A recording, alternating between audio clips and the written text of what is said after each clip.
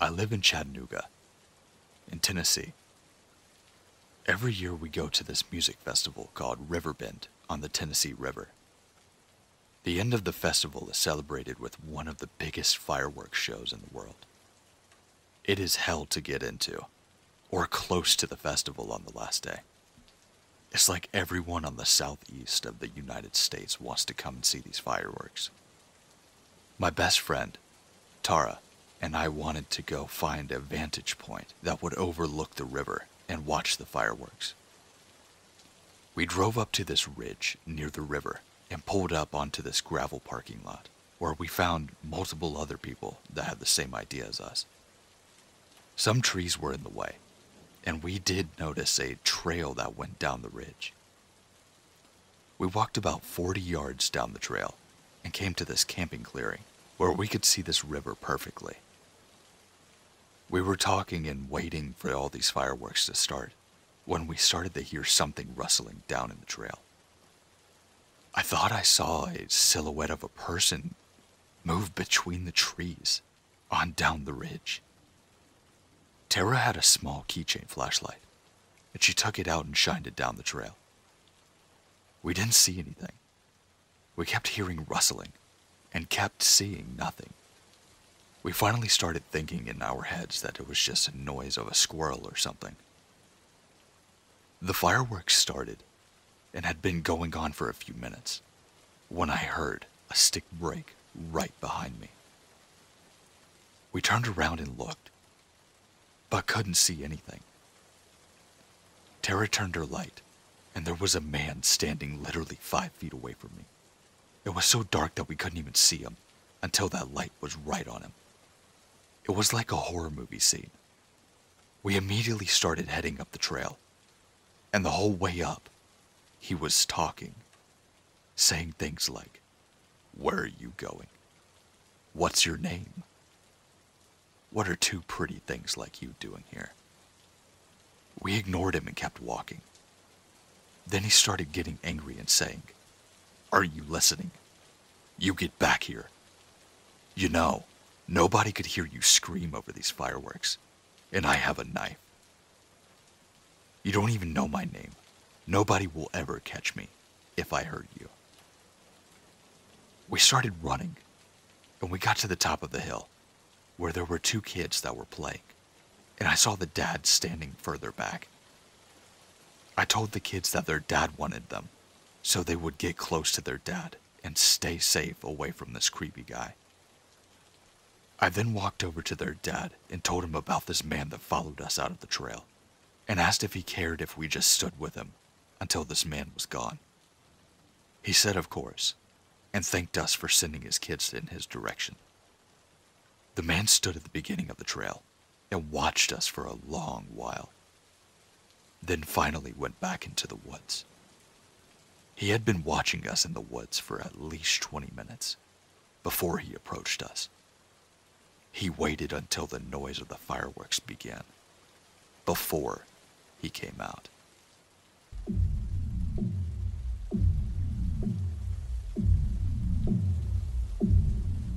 It was September in central Idaho.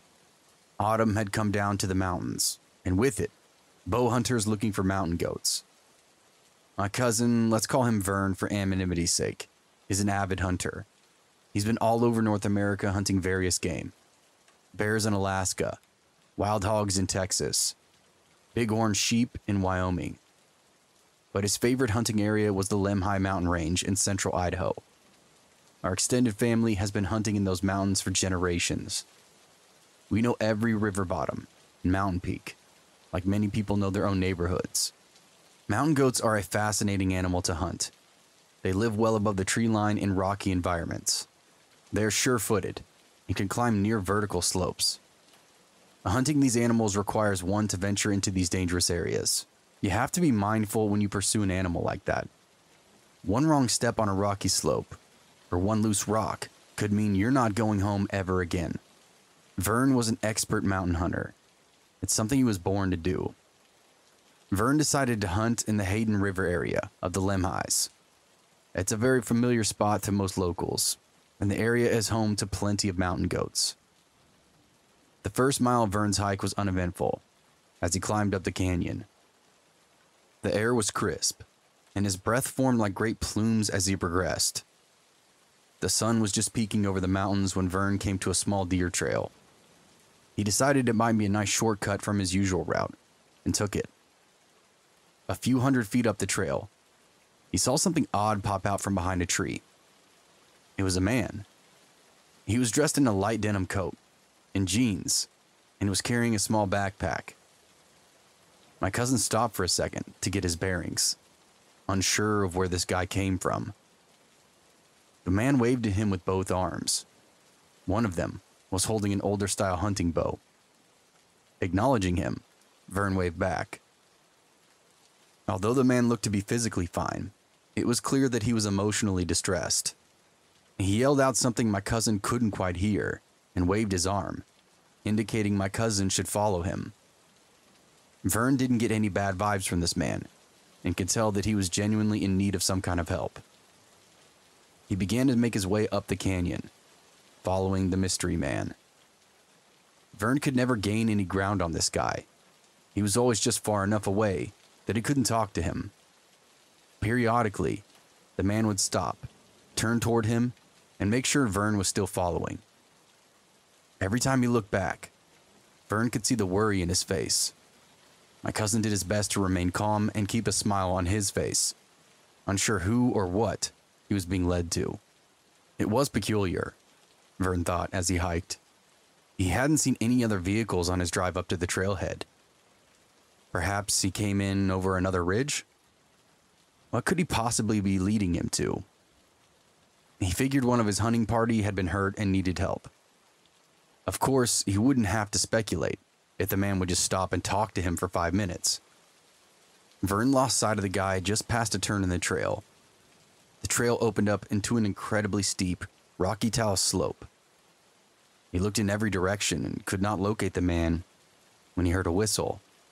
Looking up, he saw the guy about 500 feet up the rocky slope, waving at him. There's no possible way he could have gotten up that far just in that short amount of time that Vern had lost sight of him. He still didn't feel any fear or weariness about this weird situation. The man was now waving more frantically, practically begging Vern to follow him up the slope. With a sigh and a grunt, he started up the rocks. It was slow going. Every other step caused a mini rock slide and would cause him to continuously lose his footing. Huffing and puffing on the cool, thin air, my cousin eventually made it up to a small landing. It had taken him almost 45 minutes to get to that spot where he saw the man from below. There was no earthly way anyone could have done that scramble up that hill any faster. Totally exhausted and out of breath, Vern sat down on the stone landing. He looked around and couldn't see the man anywhere. As he scanned his surroundings, he saw something odd poking out of a boulder about 20 feet away from him. Walking over to it, he found a weathered boot. 2 boots, actually. Inside those boots, and under the boulder as well, were bones. Vern looked around once again for the man, but he never saw him again. Instead of feeling eerie or unnerving, Vern felt a sense of relief wash over him. These emotions weren't his own. What he felt seemed to come from all around him. He marked the spot with his GPS and decided to make his way down and call the authorities. The Lemhi County Sheriff's Office responded, and he led them all the way up to the canyon to the body. It took 4 grown men to push the boulder out of the way, and when they did, they found the skeletal remains of a man. On the body, they found hunting equipment and some personal effects. From a credit card in the wallet, they were able to identify the man. He was a bow hunter that had gone missing almost exactly 53 years beforehand. Vern never wanted to be identified to the public or the missing hunter's family. He didn't want recognition for something like that. To him, it was just one of those bizarre mountain stories. He was happy that the family got closure, even if it was half a century later. The only thing that bothered him was the man leading him up the canyon, and with his strange and sudden disappearance. He had mentioned the waving man to the sheriff, but brushed it off. When the news reports came out announcing the discovery, several photos of the man were published.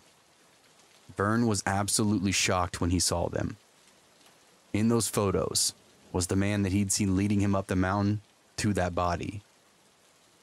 It all finally made sense to him. The man's distressed look, the constant checking if Vern was following him, the sense of relief he felt when the body was discovered. That man was desperate to get home, and through Vern, he was able to be reunited with his family.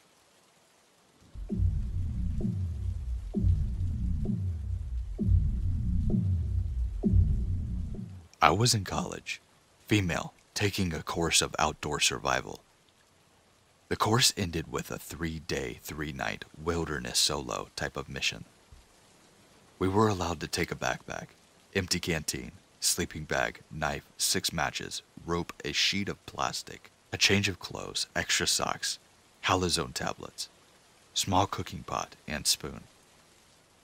We were not allowed to bring any food or water, since part of our training was identifying edibles and finding a water source.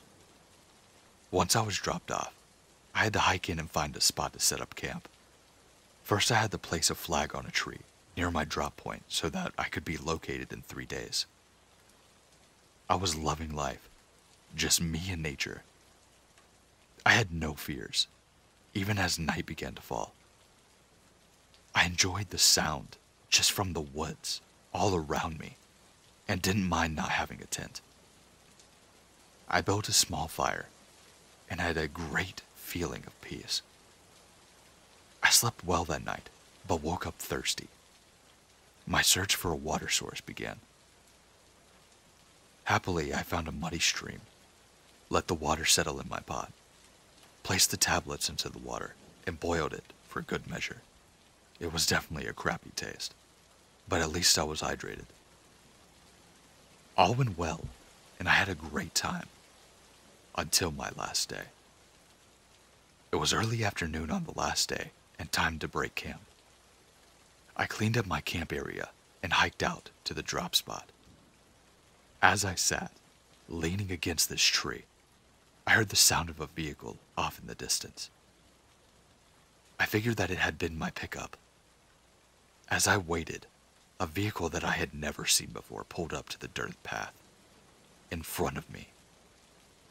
Immediately, I realized that I did not know this man who was driving. He gave me an odd look, and my gut told me that he was bad news. He asked what I was doing there, and if I was alone.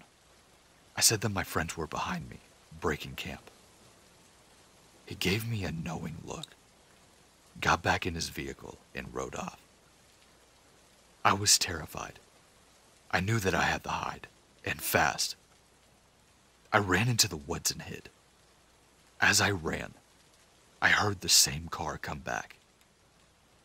I stayed as quiet as I could possibly be and remained hidden.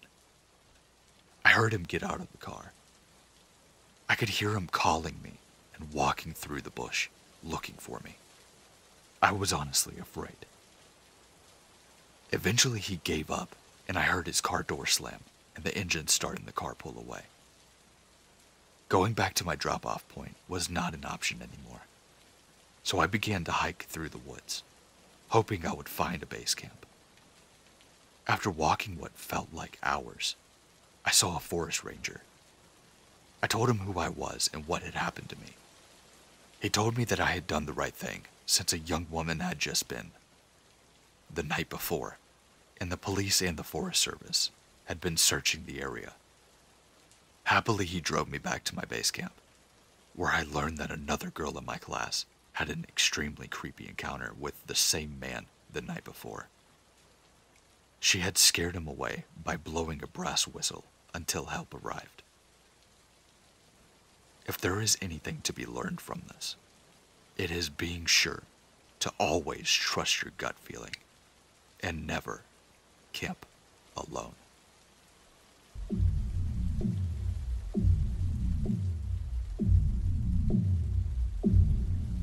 First off, I would like to remind everybody, whoever is reading this if you are, that all of these stories are 100% true and have happened to me personally, so there is no lying here. Also, I don't know why, but I feel almost compelled to tell my experiences, and I hope someone can relate, or maybe just get a kick out of them. I have had run-ins with skinwalkers. Yes, skinwalkers, on 3 separate occasions.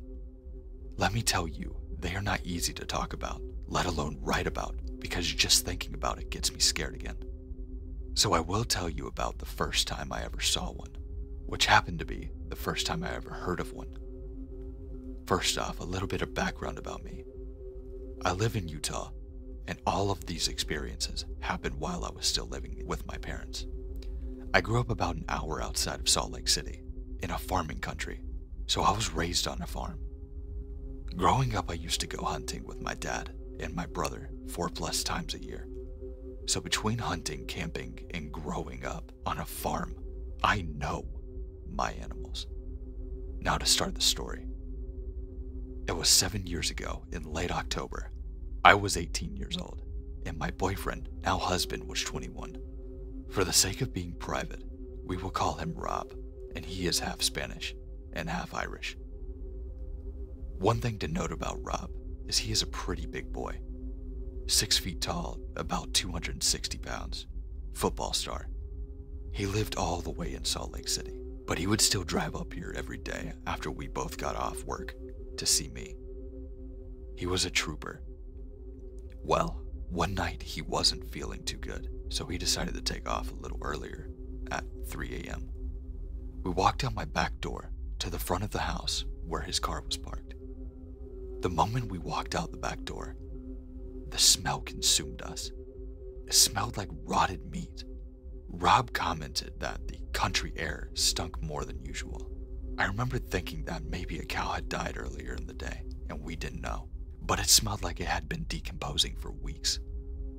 When we got to his car, Rob threw his stuff in quick and got back out to give me one last hug goodbye, when something caught my eye. It looked like a skinny, bony dog. I could barely walk. I remember thinking maybe it was a stray, and I was going to shoo it away, but the way its body was shaped, it made me think that it was maybe some sort of coyote, so I kept quiet. It was sniffing around my neighbor's front yard, when all of a sudden, it stopped dead in its tracks and stared directly at my boyfriend and I. Now this stare made the hair on my neck and my arms stick straight up. It was like it wasn't just looking at me, but studying me almost, when all of a sudden it stood up on 2 legs and hauled ass into the field behind my neighbor's house. When it stood up, it was very tall and gangly, but it stood up so smoothly, and when it started to run, you would think that it was Usain Bolt. It was so fast, but oddly enough, I never heard its feet hit the ground. I grabbed onto Rob, scared out of my damn mind. I turned to him, but he was still watching it run away. I whispered to him, "What the fuck was that?" His face went pale, and he replied to me, "Hurry and get your ass inside the house. Lock the doors, shut your blinds, turn your lights off, and call me. No questions asked." I started to sprint back to the house, into the backyard, to the door, and when I got inside, I did exactly what he said. I got into my bedroom, which is in front of the house, top floor. I peeked out my window, and Rob's car was already out of sight, so he must have burned major rubber to get out of here so quickly. I have never dialed his phone number fast enough. He answered asking if everything was okay, and making sure I was fine, and asked if I had did everything he said. I again asked him what we had just seen. He told me he didn't want to freak me out, but eventually he gave up and explained to me what it was. Babe, it was definitely a skinwalker. He continued to tell me that he knew because he had seen one before, and was well informed on what they were because of the Navajo friend of his, and he was there that night when he saw one for the first time too. His friend took Rob back to his house, and his grandmother explained to Rob the Navajo stories behind them and what they were, and she also cautioned both of them not to go near them. Don't think about them. Don't talk about them, etc. Needless to say, we were both scared out of our minds, and we started to hang out in the city, in his house, rather than where I lived, because it was such a bad experience. 7 years later now, we're married and living in the city. We don't talk about what happened that night, unless it has to be talked about. And when we do, we both get pretty frightened. I will post later about my other encounters, and maybe I will convince my husband to let me put his story on here.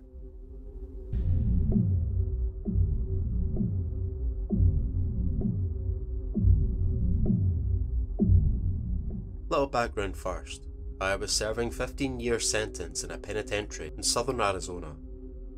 What I was in there for isn't important, but during my stay there were countless things that happened that no one could explain, and even more that no one wanted to know more about. It all started with a prison legend. Supposedly years ago, something awful and unexplainable happened in the prison. Every morning we'd be woken up and expected to stand near the front of our cells while guards visually confirmed we were present and accounted for.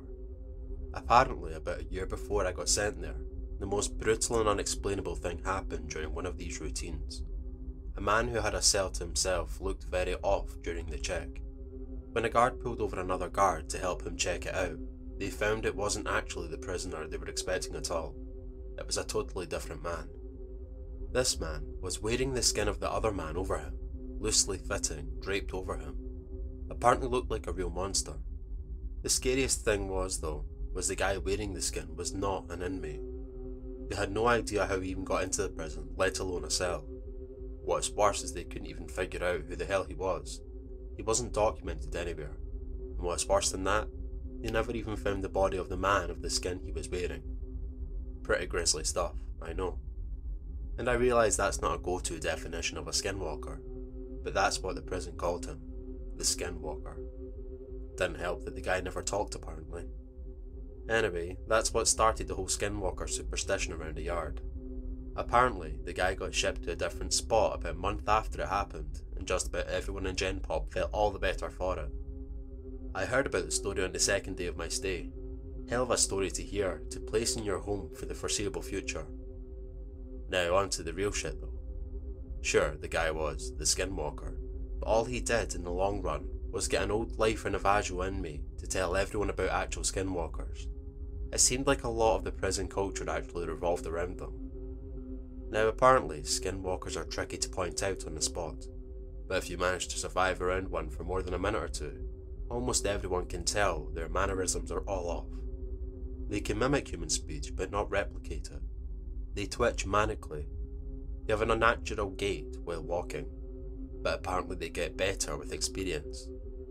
The old Navajo guy, his name was Carl, said that he was sure there was an actual one among the prisoners, slowly picking us off over the years. He called it the Grandmaster Skinwalker at one point. Apparently thought it had a human mannerisms down so well that you might not even be able to tell if you were cellmate for a day or two. It had to be good, he posited one night. You wouldn't expect a skinwalker to jump at any opportunity for a kill, but this one realised it had a revolving door of people to kill, and masterfully bided its time, as Carol thought for years. A lot of the guys found humour in it, a lot were really on edge about it. Every once in a while in prison people snap. Sometimes you'll find your cellmate swinging in front of your bunk, strung up around the neck by his pant leg. Sometimes you just can't take it anymore. But in our yard people tended to snap in a very special way. It wouldn't be an outburst at dinner or silent suicide in the night.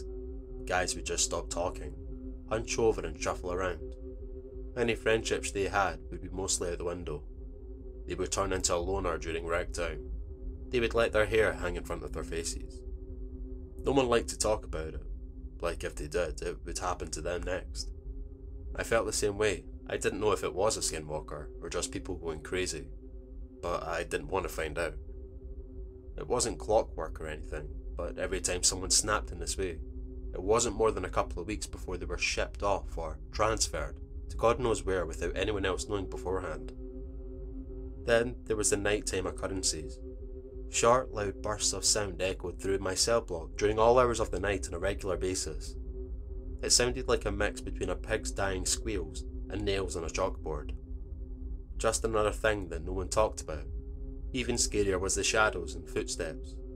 The block was dimly illuminated in the night by a few lights hanging from the ceiling outside the cells. I myself saw shadows flit across my walls on a regular occasion, when there were definitely no guards near my cell. One time near the end of my sentence, I woke up, looked at my back wall and made a perfect silhouette of a person standing there, but when I looked, my bunkmate was asleep and no one was outside my cell. And the footsteps. Everyone hated the fucking footsteps. They were the scariest part. In the night, sometimes more rarely than the shadows, you would hear ungodly fast footsteps. They sounded like wet feet slapping on tile floor. Whatever caused them would fly from one end of the block to the other in a dead sprint. Whatever it was inhumanely fast. If you happened to be awake before it started, by the time you heard the footsteps on one side of your cell and whipped your head around to see the thing run by, it sounded like it was 3 cells past you. Everyone hated the footsteps. I agreed, I thought they were the worst. I was released from that place about 9 months ago, and I have more stories than I can count. I swear it was nearly my turn. About a week before I was discharged, my cellmate and a good friend of mine snapped in the same kind of way. I didn't sleep for an entire week. Well, I did sleep of course, but never for more than a few minutes at a time. Never turned my back on the guy. The scariest thing? I woke up one night to him somehow snaking his body through the bars of our cell. For reference, I couldn't get anything past my shoulder through them. The worst part though, he was coming back into our cell. On the day of my release I didn't say a word to him, just left. He seemed fine with it, so was I. I had made it through 15 years of prison fights, gang disputes, and for all I know, skinwalker abductions. I left through the front gates a free man. As I walked along the fence for the rec yard, I spotted my cellmate, standing off on his own, like he had for the last week or so. I shook my head, not even really sure if it was him anymore. I took one last look over the yard, this time from the other side of the fence. I wish I hadn't. There, standing off on his own, on the other side of the yard was Carl, slouched over, eyeing the other inmates and twitching manically.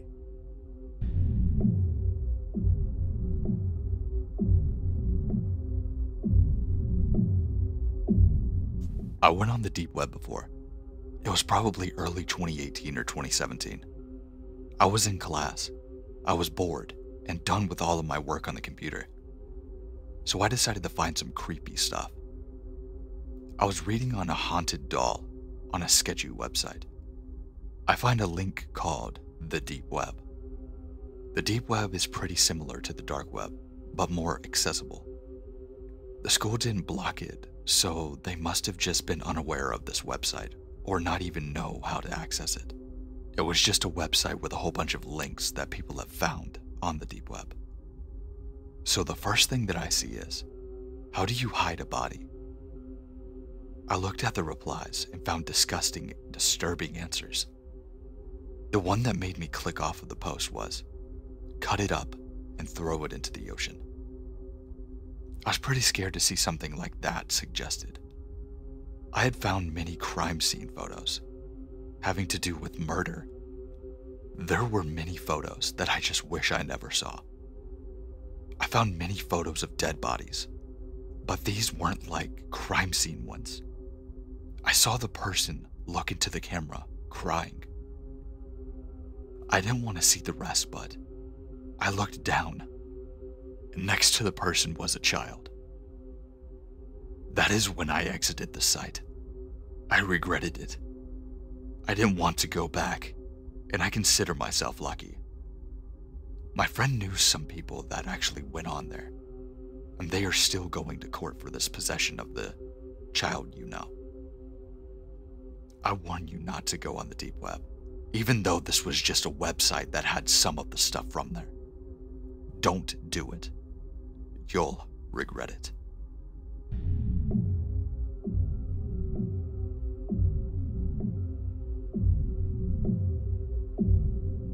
So I'm a 17-year-old boy living in South Germany, in Hessen to be exact.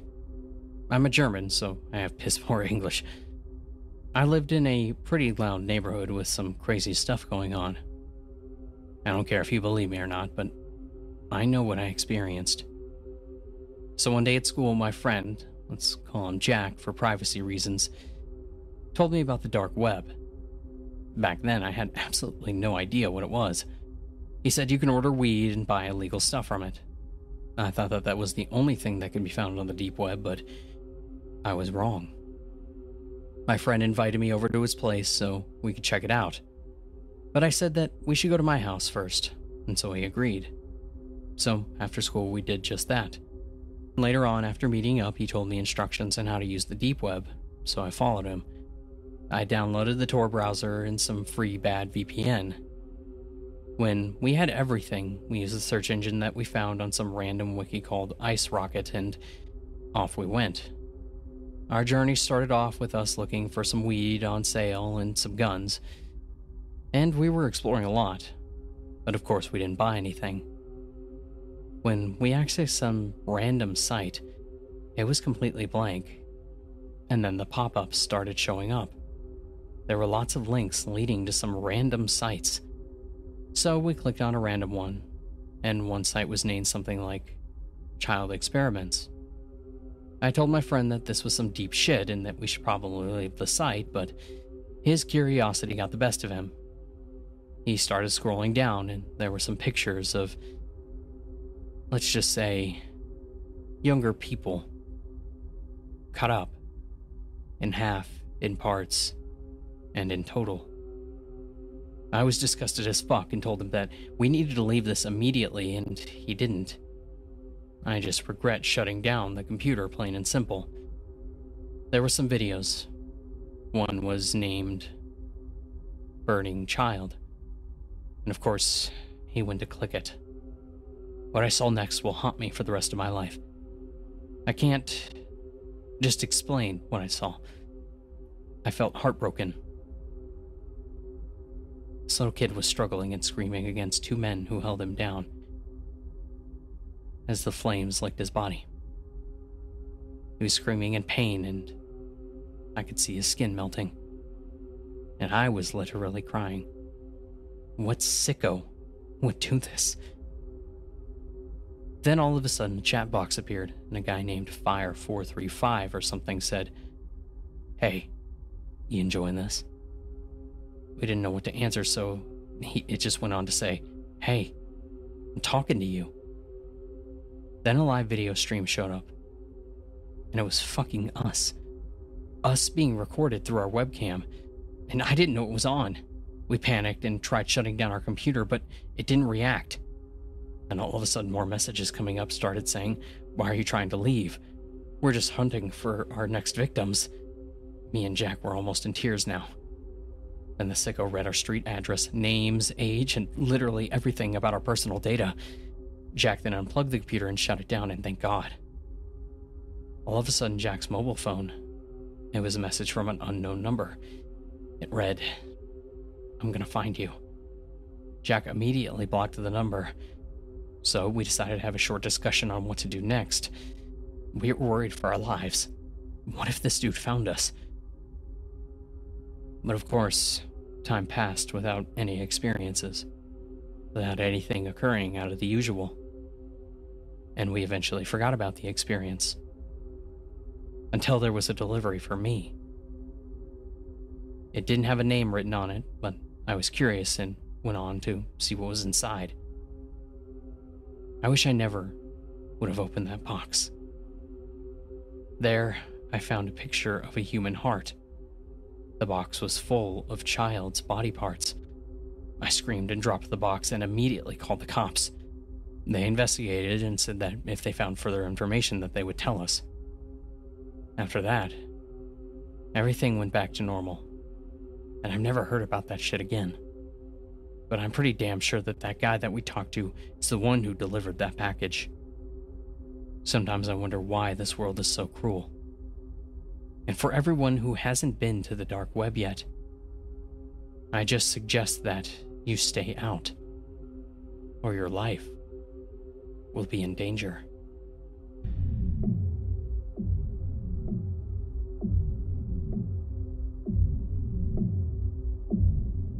This happened last year.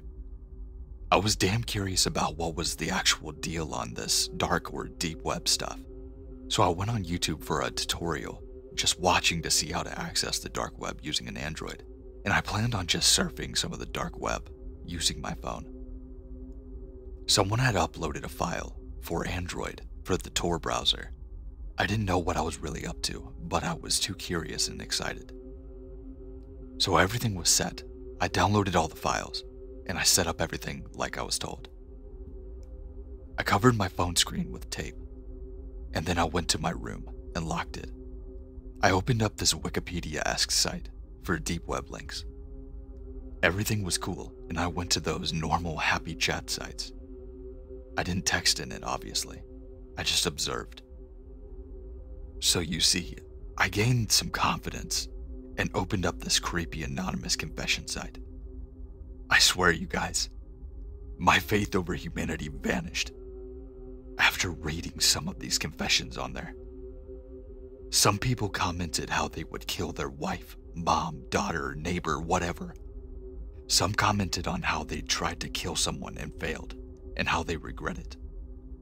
Some commented on how they love to watch people suffer. And some graphic things were written over there, which I honestly don't want to write on here, as I'll definitely get blocked after writing them here. Some more mentally ill people started commenting how stupid people are for loving someone, and how for not doing bad stuff to them. So I had enough of all this, but I still wasn't done. I wanted to see as much as I can. So yeah, I went and opened a specific community. I'm gonna keep that off of here for you guys. Had a whole bunch of chat links. It took a while to load the site. While it was loading, I thought maybe it was all fake. And maybe the site was also fake. But then, boom. I saw the site full of text and sick people. I can say that maybe they were ill, or maybe they're just not human.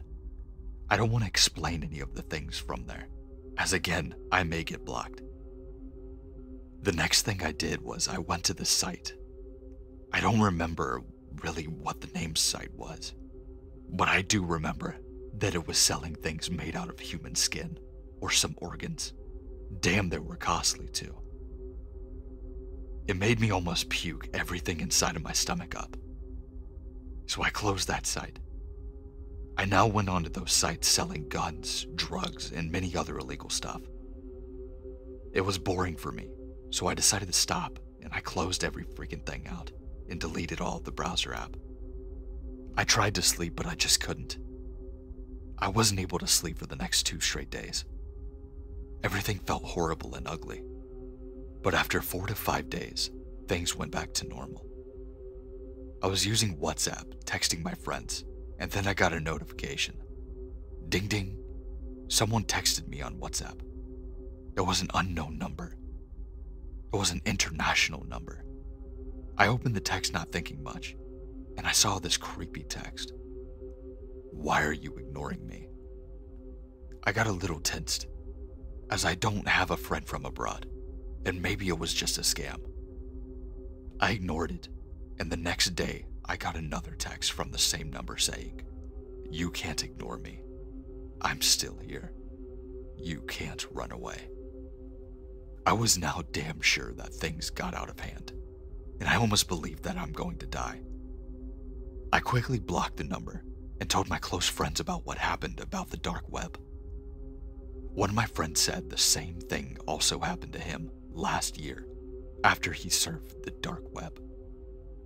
He said that he blocked the numbers, but soon started getting these creepy, deadly calls. So he changed his number, and his life was good again. So now here I was, a messed up teenager. I was out of breath. I was afraid to tell anybody this, not even my mom and dad, not even saying a single fucking word, but I tried to control it by myself. The next day I got another text on WhatsApp from another unknown international number saying, "Why did you block me? You can't do anything now." Now it was very clear that someone just got my fucking number through hacking. I quickly blocked that number and reported it and deleted WhatsApp. deactivated all my socials too. After a week, I came back and now everything was cool. But the next week, I got another text from an unknown international number on WhatsApp itself. So yeah, I was not afraid enough, and I decided to not open that chat and blocked it, quickly reporting it as a spam. After that, nothing happened, and I promised and swore to God and myself that I would never ever be going back on there, even if someone offers me money for surfing the dark web. Nah, I ain't ever going on there again. My life is more important to me.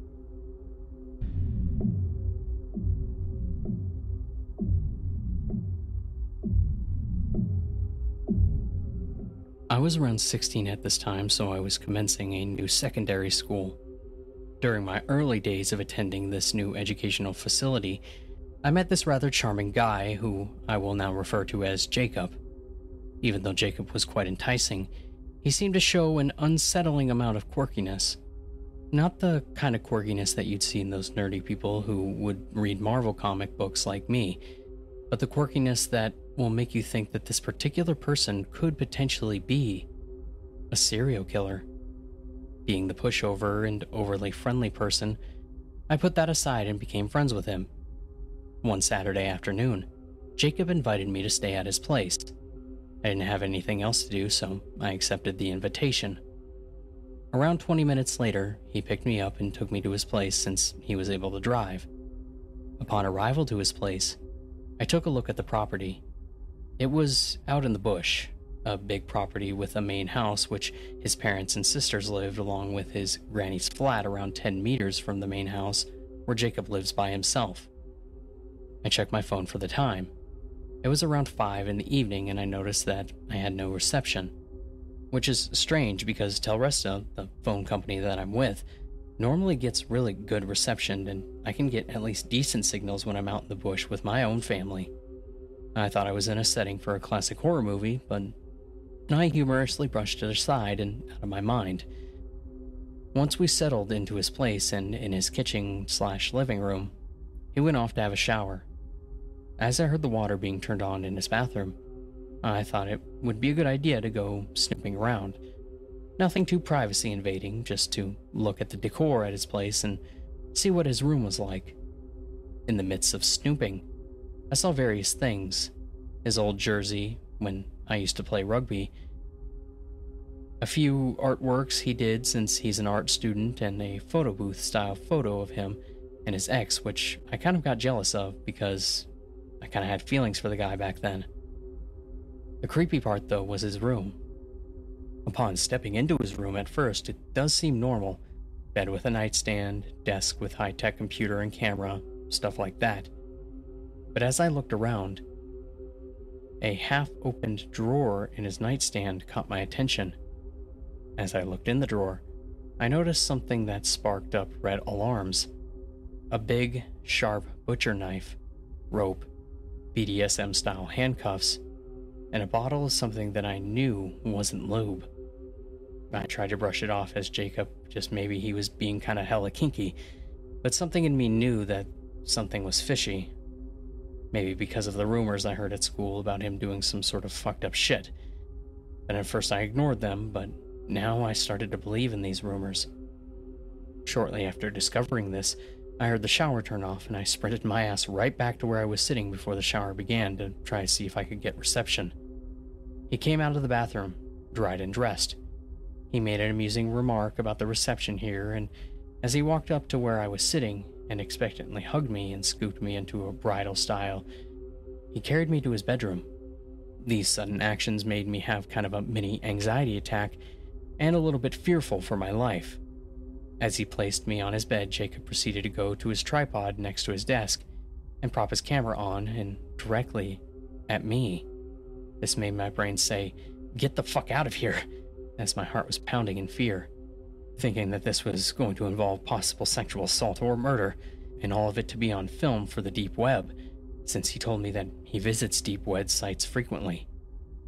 Luckily, in this situation, I was able to be smart enough to escape, and so I pretended to read a text from my mom saying that I needed to come home. I lied to him that my mom wants me to come home and said that she should pick me up. I apologized for my unforeseen leave and bid him farewell before I rushed out of his property once I got to his granny's flat. As I was about 1 or 2 streets away, I called my next door neighbor to come pick me up since I knew that my mom was out of town for the night. Once my friend picked me up, I told her about some story as to why she was here and she should take me home. Ever since that incident, I was scared of Jacob and lessened my time in talking with him. After I graduated, I blocked him on all contacts and never talked to him again. That night was the most fearful night I've ever experienced. After that, don't go to guys' places that live on their own.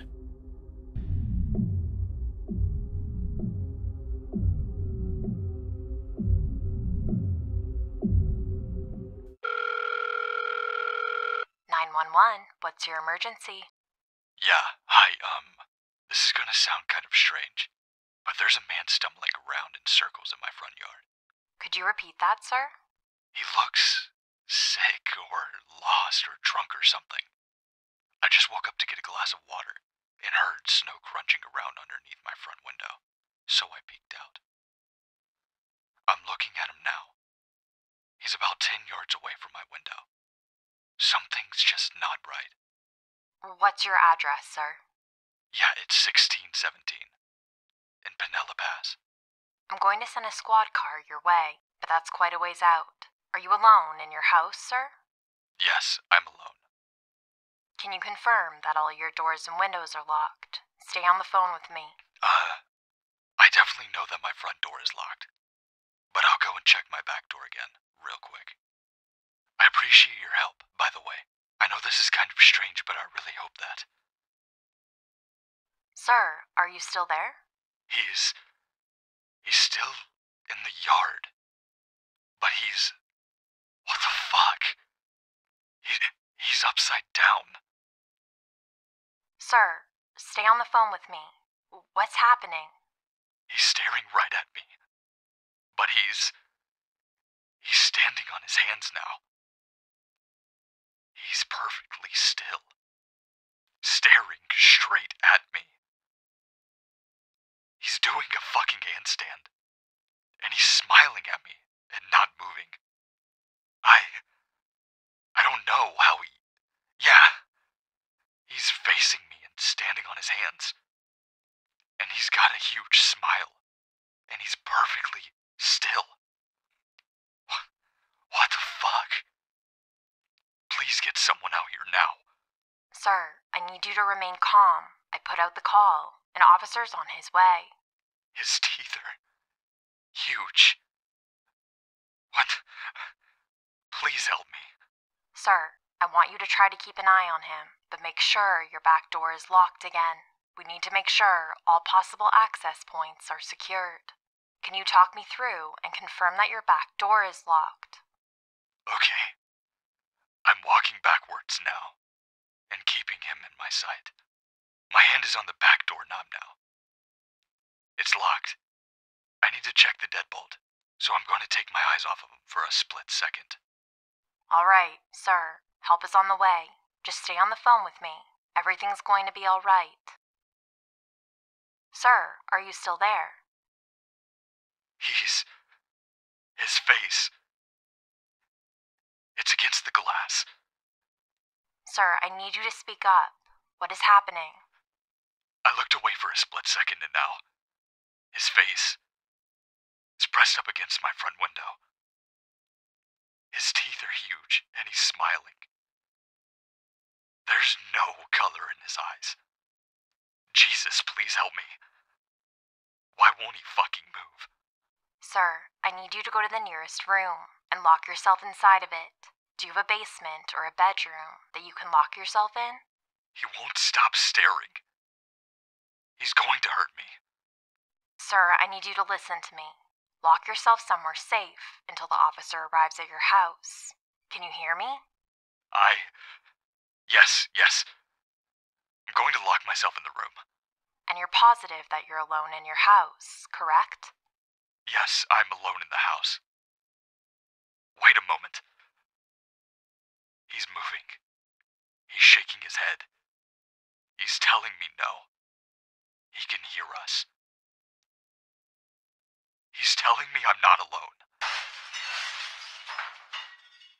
Sir? Sir, are you still there? I heard a loud noise. Is everything all right? Sir? This is very urgent, so I'll get right to it. I pulled some strings with the colleagues in the department, and I was able to obtain the copy of this police report that the officer filed in regards to the call 2 weeks ago. I've got to be extremely careful about covering up this officer's personal information. The investigation is ongoing, and there's been some weird stuff happening. You'll see what I mean down below. The police and the news departments are in a frenzy trying to keep the details quiet for now, and there is a palpable feeling of unease circulating around the town. If my boss finds out that I'm posting all this here, and I lose my job, so be it. This is only the official statement, if you could say, being released to the public tomorrow morning. Ashland Police Department advises all homes and businesses within a 5-mile radius of Pinella Pass to secure all doors and windows by any extra security measures available, effective immediately. A curfew is in effect for all the citizens in the city of Ashland. All the persons found on the streets after sundown will be held and questioned in regards to this suspicious cult activity. A police barrier has been placed around the perimeter of the quarry in northwest Ashland. No one is to enter the restricted zone until further notice, and all persons found attempting to enter this restricted zone will be subdued on sight. Officers have been ordered to use force at their own discretion. There will be no exceptions. And here is the transcript of the actual police report filed by the officer that arrived on the scene. I don't know how my friend got a copy of this. Honestly, I don't want to know. Beginning report. Officer, redacted, approached the premise of at 4:37 a.m. on February 9th, 2015, in response to a 911 dispatch report of a suspicious person. The officer immediately noted that there were no lights on in the house, and there was no response after the officer repetitively knocked on the door while identifying himself. Officer redacted noticed a series of erratic footprints and handprints in the snow leading up to the house. Officer redacted noted no evidence of forced entry into the home through the bay window. Upon examining the rear of the house, Officer redacted noted another set of footprints originating from the edge of the quarry, approximately 20 yards from the house, and leading directly towards the back of the house. The prints were spaced extraordinarily apart, indicating that the individual was able to cover an immense amount of ground relatively with a few strides.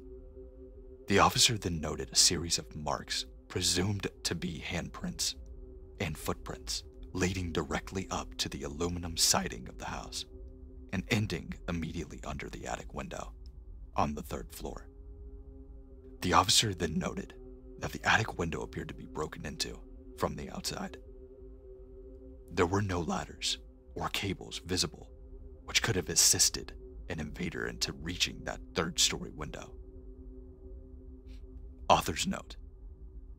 On the copy of the report that I have, the sergeant of our police department circled the section and wrote in the margin, "What the hell? Investigation and verification needed immediately." Upon completion of the officer's survey and his inability to enter the house without a lawful warrant, Officer redacted began driving away in his squad car at approximately 4:43 a.m. As he was calling the station, reporting his findings, he claims to have witnessed several pale, smiling faces appearing in every window of that house, each wearing an expression of what he later described as eager and amused curiosity. End of report. As I said, the city issued curfews and information about the restricted zone will be announced tomorrow. But I thought I would alert everyone here first. As far as I know, the exact details of the report are being held in confidentiality because, as you can see, there are some unsettling things surrounding this entire incident. Author's note: as I was uploading all of this information, another coworker friend of mine from the emergency dispatch staff called me to inform me that the officer that was called into the scene has gone missing. You will definitely hear about that tomorrow if you live anywhere near this area. Police units from nearby counties are being brought in to assist us with this search. I say this as a dispatcher. Please take these ordinances seriously and report any suspicious findings to any authorities. According to my friend, the officer's wife was the last person to have seen him. Apparently he was leaving their home. He muttered something about wanting to check out that house again.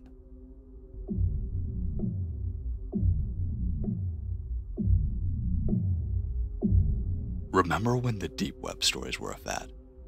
Every week you'd find a new tale of someone going onto the deep web, finding something terrible, and ending up getting attacked for speaking out against it. This story is, let's just say it's a bit similar. The difference is, I still love the deep web. Let me explain. I was a senior in high school at the time, and I was definitely not a popular kid.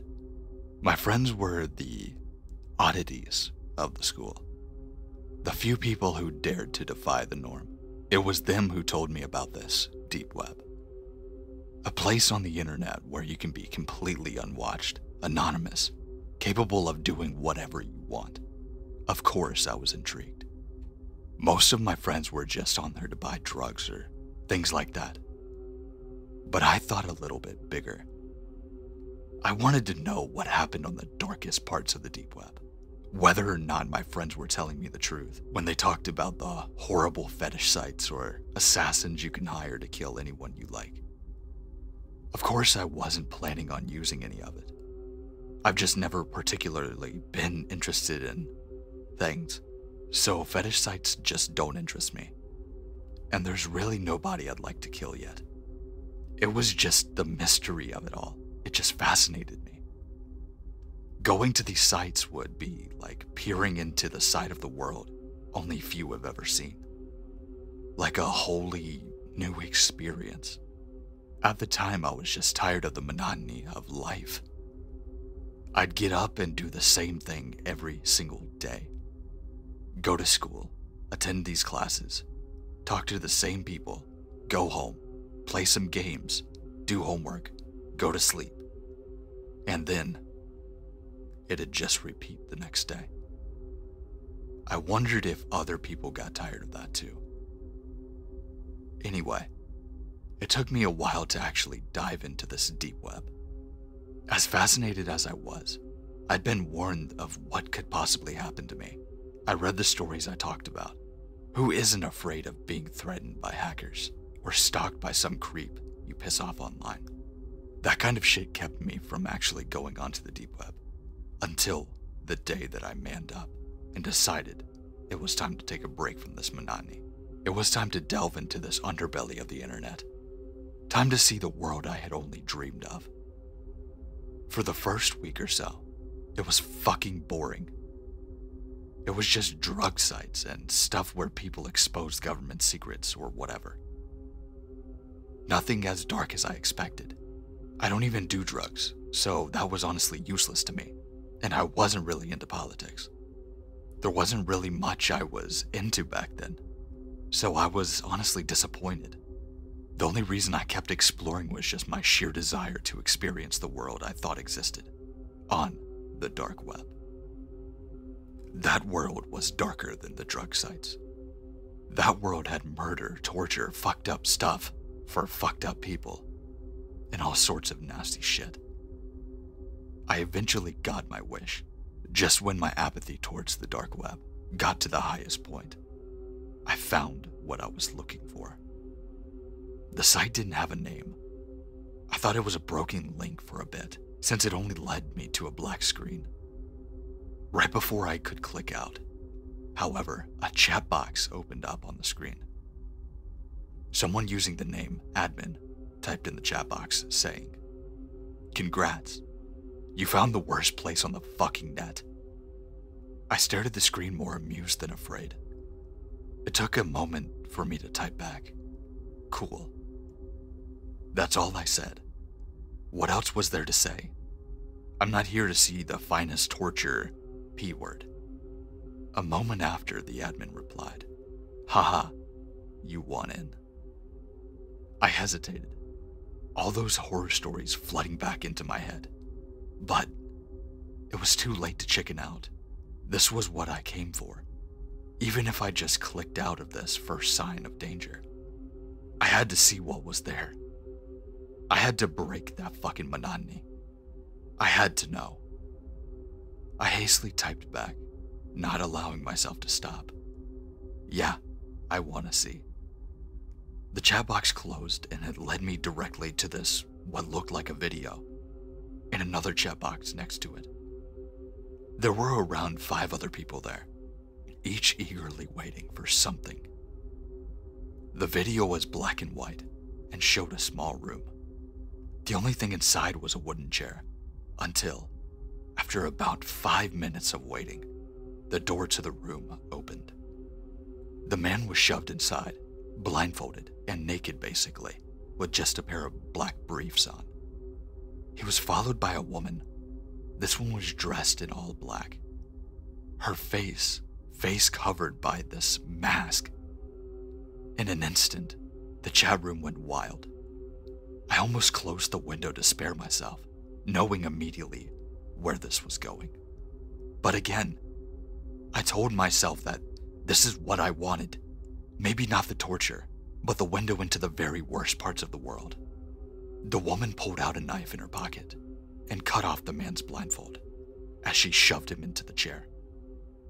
He didn't struggle for a moment, and once his eyes were visible, I could see why. It looked like he had been drugged. Resistance was impossible. I frowned and glanced to the side. Okay, this was kind of fucked up. I knew this was fucked up. My conscience told me to call the cops, or at least click out, but I forced myself to watch. She turned to the camera, pointing the knife at this man's throat. One of the people in the chat typed, "One of the fingers, cut off one of the fingers." I clenched my hands into a fist, taking in a sharp breath. Was this really fucking happening right now? Was I gonna watch somebody get mutilated? As a small crowd of people watched in glee, I felt like I was going to throw up. A feeling that only worsened when the woman nodded and turned to the man, grabbing his limp hand and carefully slicing off one of his fingers. Blood spurted from the wound. The man moaned in pain, but he couldn't fight back. Breathing heavily, I hovered my sensor over the X, planning to just get the fuck off of here. But I didn't. The woman looked unimpressed, as if she thought that people in the chat could do better. Another person called out, "Slice up that man's arm," and she complied. He was bleeding heavily now, clearly in deep pain. But these people were fucking sick. They were cheering her on from the chat, suggesting new and painful tortures for her to inflict. Eventually, I just stopped breathing heavily. I stopped feeling sick. It was starting to grow on me. By the end, the man was on the ground, covered in blood and breathing heavily. I watched this for about half a minute. The people in the chat started to die down now. They'd inflicted enough pain. They had their fun. It seemed like things were wrapping up. Funny, I thought. How it was just over when I was getting into it. I smirked. This was exciting. This was better than any game I could play. Much better than any fucking class I could attend. Better than sitting in a group of fucking nobodies, pretending like I cared for any goddamn second of them. This was the world I wanted to see. This was the darkness. This was the underbelly. This was reality. fucking end him. Slit the throat. I typed in the chat for the first time.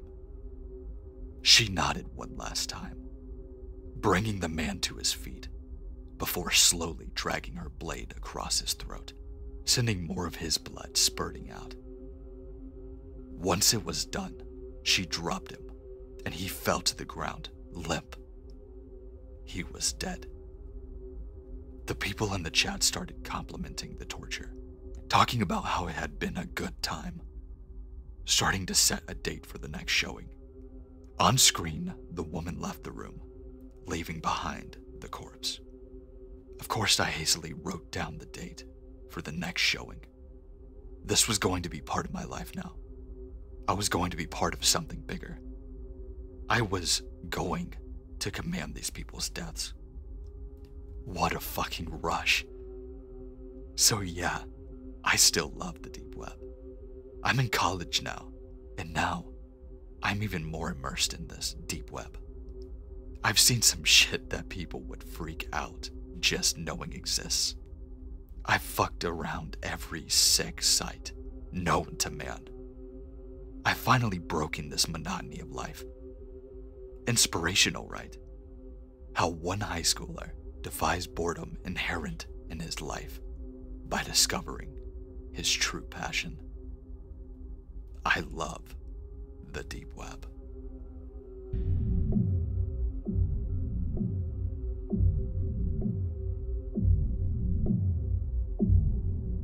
It was a chilly evening a few weeks ago when my friend Jason and I found ourselves indulging in the dark corners of the internet for our particular amusement.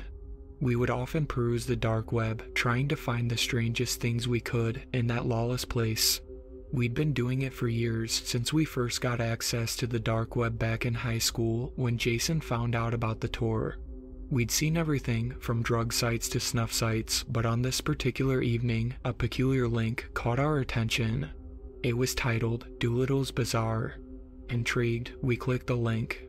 A digital menagerie showcasing exotic animals of all kinds opened up in front of us.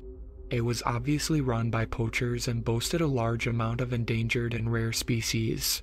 Mesmerized by the bizarre collection, we scrolled through the listings, intrigued by the curiosities on display. It had everything from mundane tropical fish to incredibly rare big cats. We were amazed.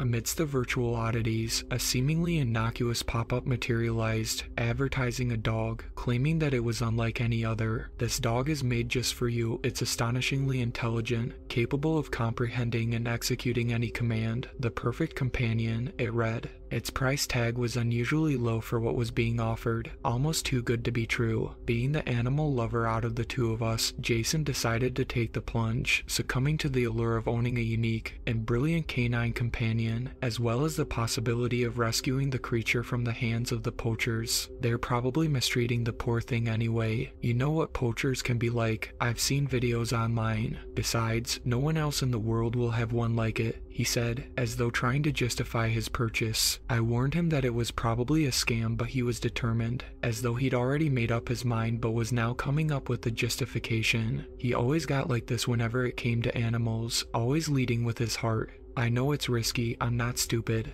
but what if it's legitimate? What if that poor creature is suffering and I can do something about it now, he said. With the nonchalant click of a button, he entered his payment details and placed the order. A sense of apprehension filled me as he clicked the button and the screen flashed payment processed. I wasn't sure why at the time. I think it was just a general distrust of the dark web. After all, we'd seen a lot of things on there before. Well, said Jason, let's see what happens. Worst case, I've just lost some money. Best case, I've rescued an animal. We carried on searching through random links in the dark web, but at the back of our minds was the excitement to see Jason's new dog, as well as the anxiety as to whether it was even real at all. You could never be too careful on the dark web. Jason went home later that night and the events of the evening gradually faded from our minds. Several weeks passed by with no sign of the dog. There was nothing from the company on the deep web either. We both assumed that it had been a scam and that Jason had just lost his money. I told you so, I goaded each time I saw him. A few days after that, an obscure package arrived at my friend's doorstep. It was a huge box, larger than anything he'd ever ordered before. You could easily fit a full-length sofa inside and still have room to spare. Strapped to the top was a note, printed on plain paper with no discerning marks. It read, "Your very own unique companion is here. We hope you enjoy it." Below, in the red text, were the words, "No refunds, no returns." Wasting no time, Jason called me. "It's here, the dog from the deep web. It's arrived." The box is massive, but I can hear it moving around inside. He practically shouted down the phone in excitement. Point one to Jason for always being right. "What? Really? Haha, okay, you win this one, Mr. Awesome," I responded, amazed that something actually had turned up. "I'll swing by after work and meet the new furball." "Awesome, see you then," he said in that same excited tone. Then he hung up. I couldn't help a feeling of excitement welling up in my stomach. I wasn't exactly an animal lover myself. I could take or leave them, but I was still excited to see this new dog. As soon as I finished work, I made my way over to his house as quickly as I could, interested to see what made the dog so unique. Knocking on the door, Jason slowly opened it, his head poking out gingerly from behind it. "So where is it?" I asked, trying to glance over his shoulder. "Come on, I want to see it." "Yeah, okay, come in," Jason said, his voice quivering slightly, a stark contrast to his confident tone over the phone mere hours ago. I made my way into the house, but there was no sign of the creature that had been delivered. "It's in the basement," Jason said, again in that shaking voice. Now very confused by what was going on, I followed as he led me to the basement. As soon as he opened the door, I was met with an odd stench, not something I'd ever smelt before. It was a sickly sweet smell with a hint of iron. I couldn't help a feeling of apprehension in my gut as I stared down the staircase into the black abyss. Inside the basement, it was dark. There was a small, old light in the middle of the basement illuminating a small area and casting long shadows across the floor. As I made my way down, the smell was much stronger, nearly suffocating me. I could make out sounds too. There's no way I could describe those sounds. They seemed like a low grunting noise, but there was a high-pitched, pained quality to it. There's no way that sound was made by a dog. As my eyes adjusted to the gloom, I could see a large metal cage in the far corner of the basement. It had thick iron bars and a heavy-looking padlock on the gate. The floor was covered in sawdust. The sounds seemed to be emanating from further within. "Come here, girl," Jason beckoned, again a quiver in his voice. My eyes remained fixed on the cage, awaiting the reveal of his peculiar new companion. The creature inside it obeyed his command, moving into the dim light. I had to stifle a scream. There's no way that thing could be a dog. It was hairless, with large, red-looking welts all over its body that were held together with stitches. If I had to describe it, I would say that it appeared as if someone had crudely amalgamated human components to create a macabre imitation of a canine form. It was breathing that same low grunt with a high-pitched whine, as though its every breath was pained. Its face looked stretched, like the skin was pulled back, almost into a grimace of constant agony. I almost feel sorry for the wretched thing if it wasn't so repulsive. "Oh God," I said, not sure of what else to say. All words left me. "I know, it's horrible, isn't it?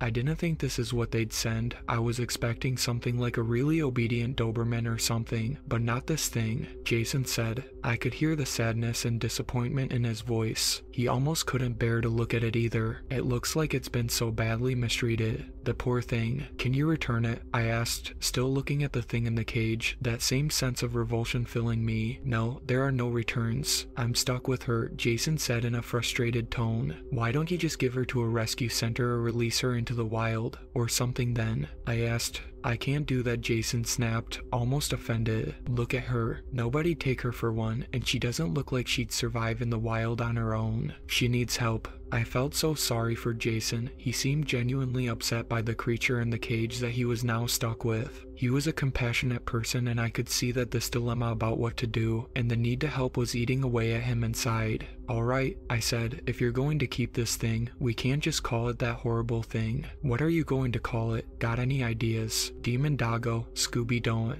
He thought for a second before saying Lucy. Lucy had been his grandmother's name. She'd passed away when he was really young. "Yeah, I think I want to call her Lucy." In the days following Lucy's arrival, Jason retreated further into his house, isolating himself from friends and social interactions. Whenever we managed to catch a glimpse of him, an uncharacteristic skittishness or edge hung about him, a stark contrast to his usual demeanor. He'd still speak and behave like the Jason we all knew, but he seemed distracted, as though he he was constantly preoccupied with something. He also started dressing differently, wearing long clothing that covered most of his body regardless of the outside temperature, whereas before he was a shorts and t-shirt kinda guy. Every time I would ask him about Lucy, he would respond with something like she's good, yeah, or she's getting there, but he wouldn't go into much detail. You could see it on his face, a look of conflict, as though he wanted to confide something in us but he couldn't bring himself to. In the weeks that followed, Jason had gotten worse. It was rare that anyone could get in contact with him at all. When we did see him, he was now a skinny, gaunt imitation of the healthy, happy Jason we knew before. He looked incredibly pale and sickly. He'd also developed an odd limp in his right leg. When we asked him about what was happening to him, he would laugh it off, saying that the doctors were investigating, but his expression didn't seem to portray the same feeling. He looked worried, almost scared. On the very rare occasions that he did come out with us, he'd normally only stay for a couple of hours before making some excuse to go back home. We were all worried about him. Unable to ignore the signs of his deteriorating condition, I mustered the courage to check on him. When I arrived at his house, I pressed the doorbell, waiting a while for an answer. When none came, I knocked on the door, assuming that the bell may not be plugged. As I knocked, the door opened slowly. It was unlocked. This was strange. Jason didn't normally leave his door unlocked. With a sense of unease now stirring in my stomach, I made my way into the house, shouting Jason's name in the hopes that he would hear me. His house exuded an eerie silence, and a deeper sense of foreboding enveloped me as I made my way further into the house. It was empty. There was no sign of anyone there at all. It hadn't been cleaned in what looked like ages either. The sink was overflowing with washing. Up and the bins were at the point of spilling over. I shouted for Jason again. Still no answer. I was beginning to get really worried about him now. Growing increasingly concerned, I combed through the house, my anxiety escalating. Amidst my search, a thick booklet perched atop a cabinet caught my eye. Its appearance suggested recent handling, urging me to inspect it. Picking it up, I turned it over and read the cover. It looked like a manual with a picture of a creature that looked like Lucy on the front. "So you own a sanguisuga canis," was sprawled in a large font at the top. Perplexed, I flicked through its pages. Sanguisuga canis was Latin for bloodhound. The creature my friend had purchased on the dark web was a very rare and old subspecies of canine that subsisted entirely on blood. They were so exceedingly rare because of their metabolism. They could only go 6 to 8 hours between feeds until their bodies began to digest themselves and they starved to death. Horror and dread washed over me as I realized the extent of my friend's situation. I continued searching the house with a more frantic urgency, shouting for Jason, but still receiving no answer. Then from the corner of my eye, I noticed that the basement door was wide open. I could smell that same sickly smell of decay wafting up. It was stronger now, and even more nauseating now that I knew it was due to decaying blood. I could also hear sounds from down there, the same low growl and whine as before, but there was another sound mixed in that I couldn't put my finger on. Tentatively, I ventured into the depths of his basement, terrified as to what I would find there. I couldn't bring myself to shout for Jason. It sounds silly, but the sounds in the basement sent shivers through me, so much so that I was too afraid to utter a sound. As I neared the bottom of the stairs, I poked my head around the corner into the dim gloom. I discovered Jason lying unconscious in the middle of the basement under that light. He was pale, deathly pale. I ran over to him, my fears being pushed to the back of my mind, overpowered by a deep concern for my friend. I rolled him over and tried to wake him, but he was completely unresponsive. I checked for a pulse, any sign of breathing, or anything else that would show me that my friend was alive. There was nothing. I shook him again, begging him to wake up. The feeling of devastation was crushing. I was doing my best not to break down, but I could feel the hot tears welling up in my eyes. Jason, my best friend, was gone. I was so confused. What had happened? I knew that he was sick, but I had no idea he was this far gone. Why hasn't he said anything to me? I pulled him close and hugged him, beginning to cry, as though if I hugged him hard enough it might bring him back. He was cold as ice. He was really gone. Slowly I laid his body back down gently onto the basement floor. As I lowered him, I noticed a piece of paper had dropped from his clenched fist. I turned to pick it up, and as I grabbed it, my eyes perceived something that I'm not sure I'll ever forget. Emerging from Jason's right leg, a grotesque and sinewy appendage, resembling a nightmarish vine, slithered into my line of sight. Its fleshy color clashed starkly against his pallid skin, with a labyrinth of capillaries that seemed to writhe and pulse with pulsating crimson fluid. The eerie, almost dance-like undulations propelled the liquid in a disturbing rhythm, leading the eye along the horrifying path into the abyss of Lucy's cage. As if called to action by observation, the tube disconnected from Jason's leg with an audible pop before slowly retracting back into the cage. Then there was a low growl as Lucy made her way forward. She was much larger than the last time I saw her, with red stains around her mouth where the tube was now receding. Her stomach was also distended and bloated, a deep red color compared with the rest of her pale frame. She looked me in the eyes with her cold gaze and let out another, threatening growl. I began to back away, noticing the heavy padlock of the cage door on the floor just beyond Jason. A jolt of fear shot through me. She was loose. Without a second thought, I ran. Fear clenched my heart as I scrambled up the stairs, propelled by sheer survival instinct. Reaching the top, I slammed the door shut and barricaded it with a chair. The door thudded seconds later, as though Lucy had thrown herself at it as hard as she could. The door rattled violently and the chair visibly shook, but it held. She made an awful noise, like a roar, but nothing like I'd heard before, but she couldn't get out. Desperation clouded my mind as I grappled with the dilemma before me. I couldn't let that abomination escape, not now that I knew what it was, but nor could I bear to confront the monstrosity that killed my best friend. I felt an overwhelming sense of entrapment and exhaustion, as if the weight of the entire ordeal was crashing down on me. With the main danger now sealed behind the door, the reality of the situation settled in, threatening to drown me in a tidal wave of emotions. The grief I'd felt in the basement when I saw Jason's body, my fear as I realized Lucy was loose, and now the dilemma of what to do with her. I made my way over to Jason's couch, needing to sit and try to process this, trying to figure out what I needed to do next. As I sat down, I remembered the piece of paper that had fallen from Jason's hand as I lowered him to the floor, the paper I was picking up, just as I noticed that horrific proboscis. In the ensuing chaos, I'd stuffed it into my pocket, not wanting to lose the last remnant of my friend.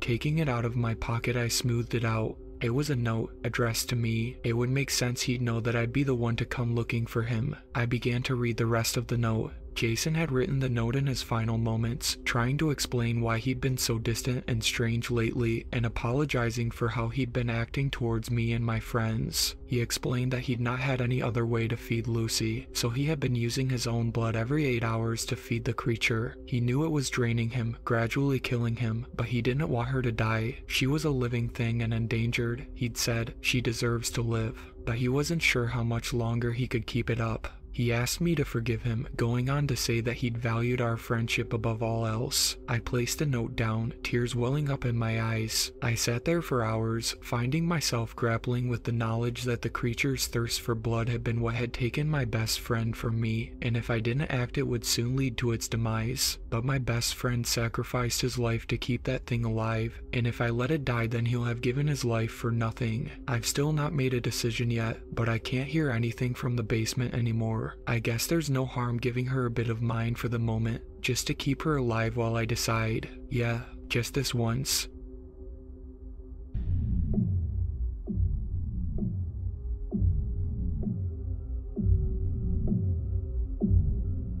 When I was about 13, I lived in a big house that was about a mile removed from civilization, but surrounded by a thick forest. It felt more remote than it really was. There were no sidewalks and no streetlights, so it wasn't really you would call it, trick-or-treat friendly place. It was too far for a walk on a winding, hilly, pitch-black road between homes. Most kids from our neighborhood went into a crowded downtown on Halloween, and we were so rarely bothered by any outsiders that many of our neighbors didn't really bother buying candy. A ringing doorbell came as a genuine surprise. It did ring, though, a couple of times, mostly early in the night, by neighborhood kids who wanted us to see their costumes before they headed out. We'd hand out our treats and admire their ingenuity, and then lock up and settle in for the night. On this Halloween, we went through the process of turning off lights and making sure everything was secure.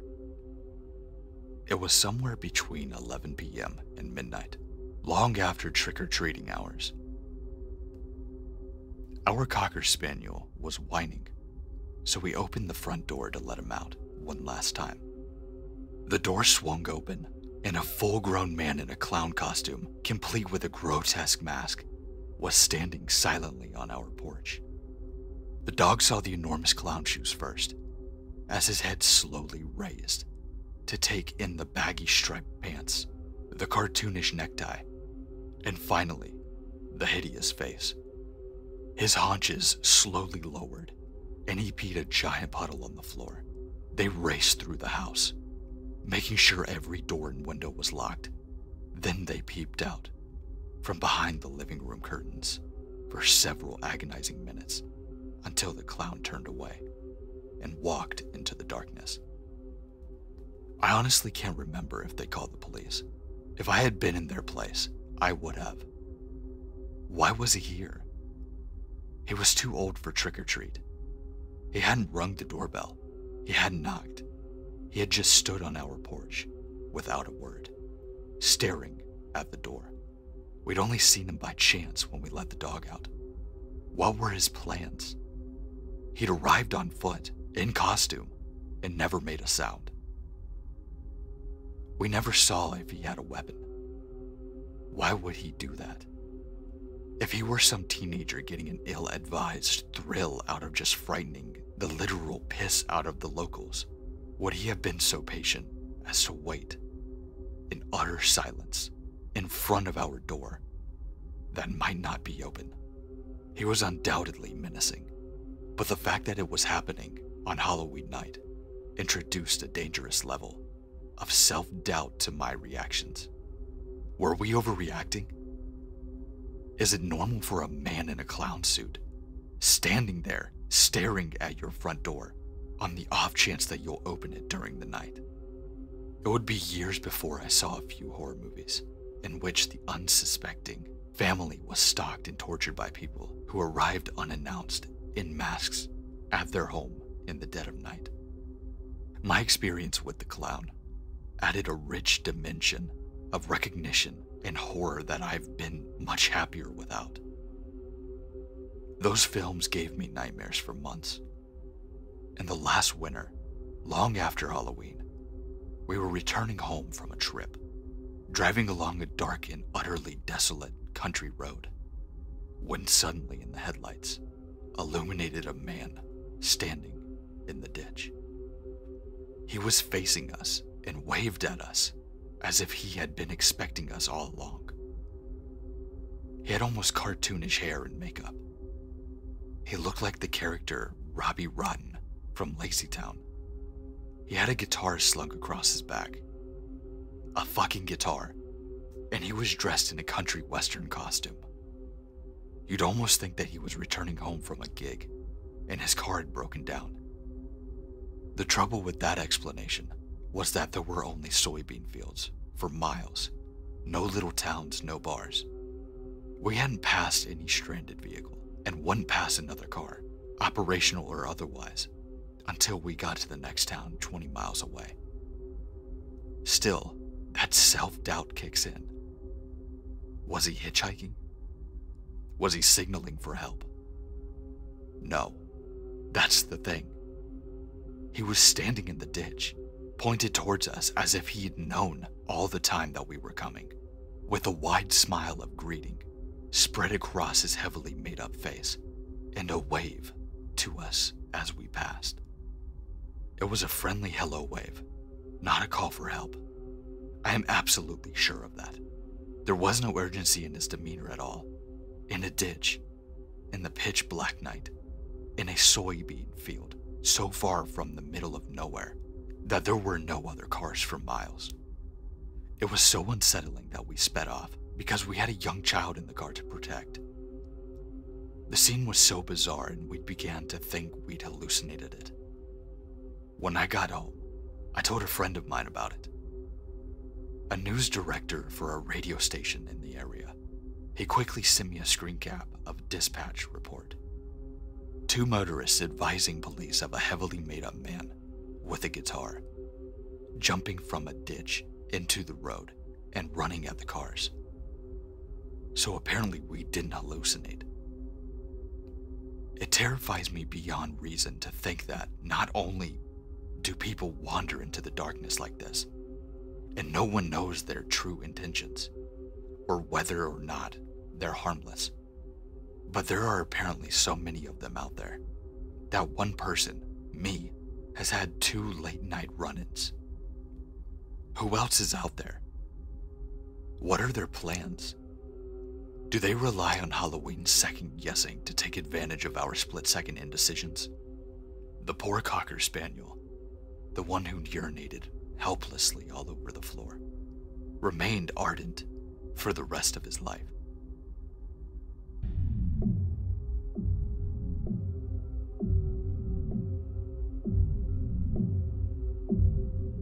Ronald Clark O'Brien was executed in the US after killing his 8-year-old son, Timothy, by poisoning his candy with cyanide on Halloween night in 1974.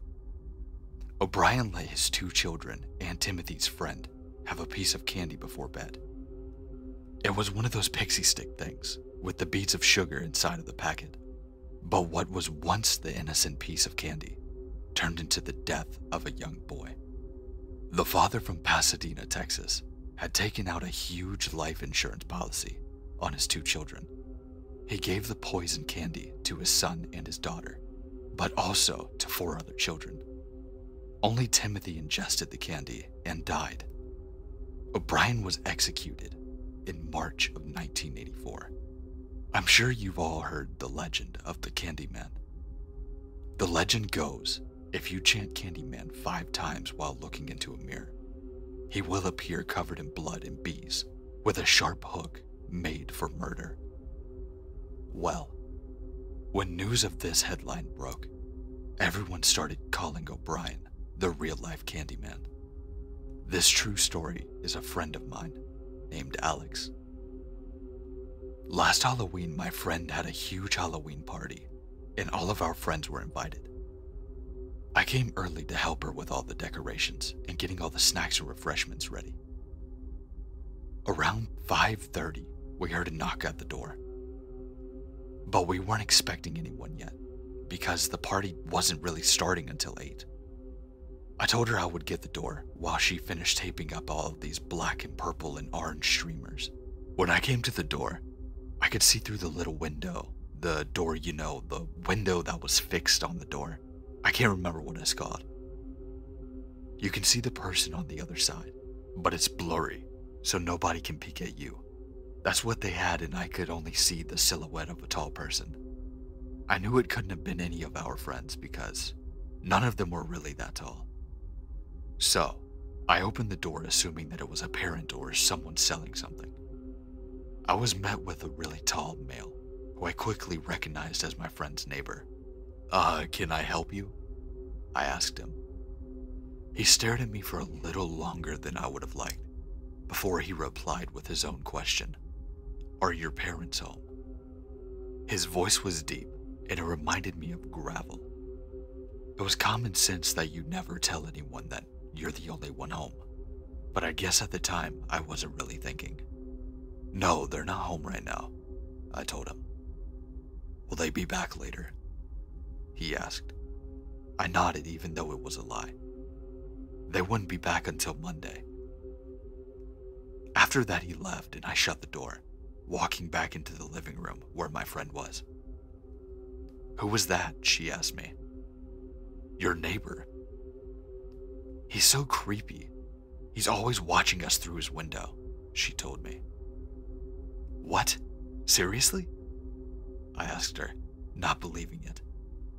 "Yeah, I was outside the other day swimming, and I looked up and saw him staring at me like a freak." Yeah, that's pretty freaking creepy." So we had the party and all that stuff.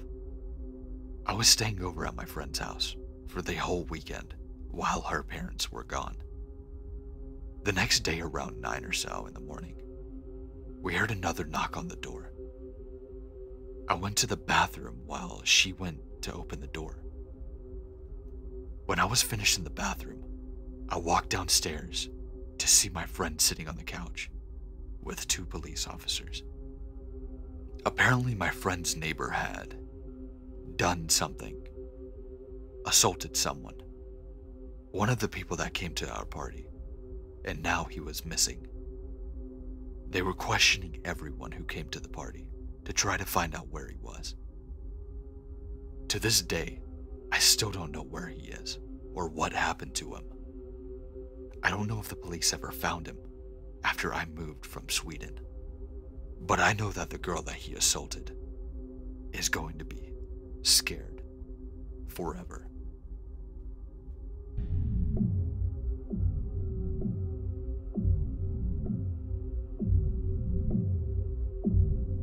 At the time this story takes place, I was 14, almost 15, and a sophomore in high school.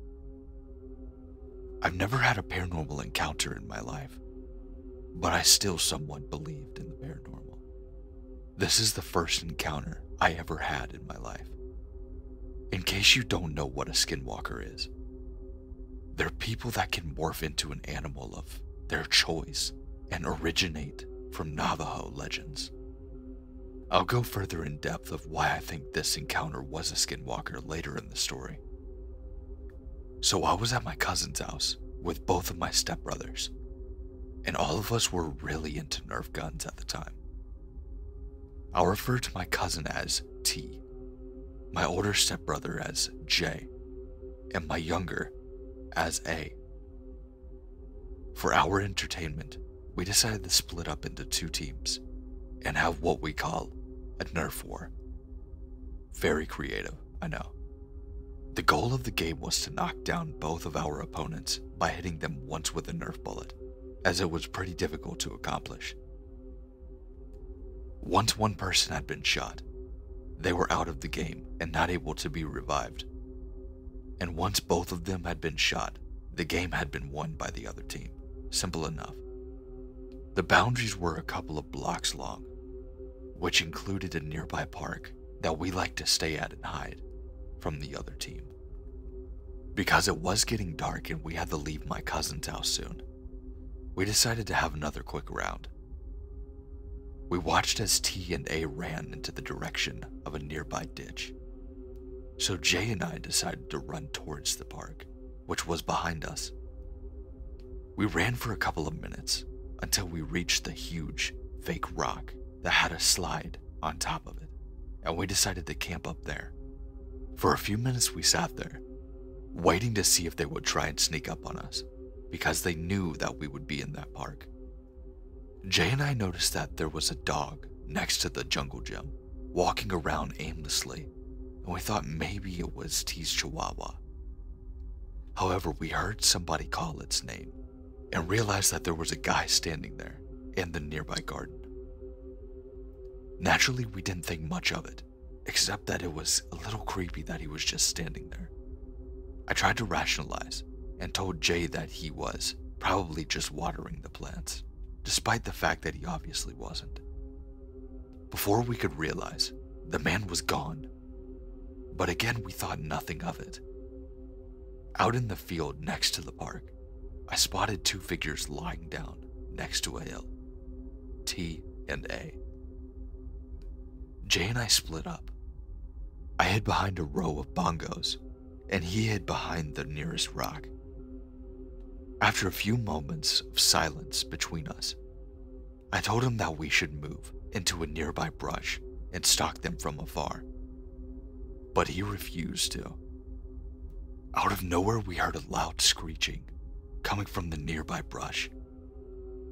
We thought it was some type of bird, specifically like an eagle sound or something. But I also suspected that it could have been a coyote. A few moments later, I was looking and admiring the sky when I noticed a shooting star, which I initially thought was a plane. I'm not sure whether if it's a significance to the story, but you'll find out why I think it might later. From that point on, we both had a very strange feeling that we were being watched by someone or something. I had a very weird tingling sensation that was starting at my feet and went up to my chest. It happened multiple times, and Jay said that he had a burning chest feeling, that there was a pain that lasted for a long while, to the point where he could barely run. After we left our spot and were going back to the route to T's house, we heard a screech again, but it sounded like it came from where we were hiding. Ultimately, we won the match, but our parents were looking for us, and we had to leave his house. T decided to spend the night at our house, and as we were waiting for him in the car, A had asked us if we had heard the screech. We started to discuss what we had thought it was, and we all had agreed that it was some kind of eagle. However, after discussing it with T, he told us what he had encountered. When they were in the field stalking us, T said that he heard the screech right in his ear, which is nowhere near where we were. After that, he said that he felt like someone was behind him, and he turned to see what was bothering him. Right as he did, he said that he was drawn to the same shooting star we saw. After we had left the park, which they weren't aware of, they said they both heard Jay's voice calling desperately out to A, his brother. Thinking he might have been hurt or something, T decided that he should go help, but something just felt off. They ultimately decided to go back to the house. Looking back, we learned why, if they didn't make that decision, they would have been as good as dead. T said that he had the exact same feeling as we did while making his way back to the house. Because I was a very big horror stories fan and heard a lot about these skinwalkers, I asked them if they had thought it could possibly be one, but nobody really thought so. I decided to do some research, and we all realized that a skinwalker fits in a situation perfectly, like this. First of all, an eagle is one of the most common forms of a skinwalker, which would explain how we all thought that the screech came from an eagle. Secondly, both teams had heard the screech at different locations, and skinwalkers are known to move extremely quick. Third, they can morph into familiar faces and also imitate voices, which would explain how they heard Jay's voice calling out after we left the park. Lastly, they can actually dig through your mind and know what your fears are. And T was always afraid of people getting hurt while we were playing. That night we were all extremely scared because of the videos and the stories we watched about skinwalkers.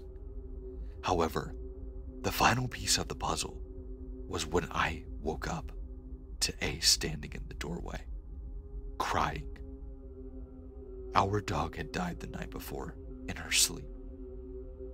According to one of many sources I found, I read that some skinwalkers are able to poison the loved ones of the victims after an encounter.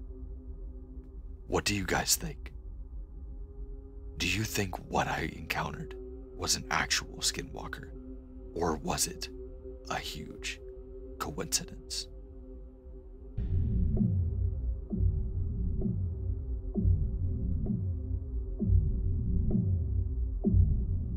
I have a couple of stories, one from my mother and one from me. My mother's is probably the most creepiest and has always stuck with me, especially with all of the paranormal stuff she has seen. My mom worked a night shift at the hospital in Arizona, in a town by the border, and go figure, old mining town. Well, anyways, she's working her night shift, going room to room, when an old lady who walked the halls due to insomnia told her some weird goat man kept trying to get in through the doors. My mom didn't think anything of it, but she is a Catholic and had those moments of silently praying to herself. After a few moments, there was a shriek.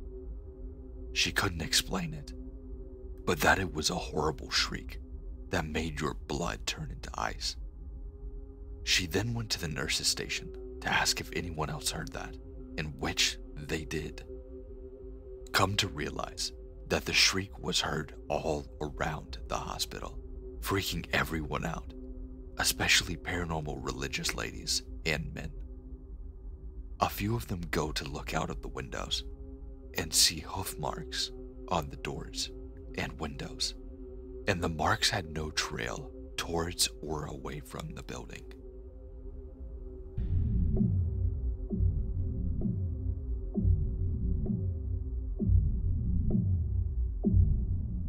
My story was pretty creepy too.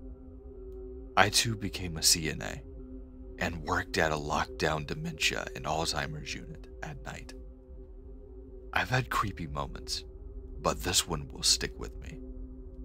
I was finishing up my binders when a light goes off in the hall. So I took it, punched my code in, and went out since the other CNA was busy with someone else. I go in and ask if everything is okay. Sleepily, my little lady tells me that there's a darn woman who keeps knocking on her window, wanting to come in, and that she really wants to just go back to sleep. She insists I go and let her in, and I'm thinking to myself, oh no, this sounds all too familiar. I reassure her, peeking out the window. Nothing was there. Maybe she was just dreaming and really tired and mistook it as her roommate. After that incident, I head back into my unit, sit, eat a snack, chat with my head nurse, talk with my usual insomniacs. Mind you, this is around 3-ish a.m. The light goes off, and in my unit. Also, this unit has no outbound lines at all. I head down to her hall and ask if everything was alright. My lady says that she can't sleep. Someone keeps banging on her window and that she is scared. I pretty much about crap myself at this point. I again reassured my lady, thinking, what just happened? I tell my nurse and she laughs and said that this has been happening for years.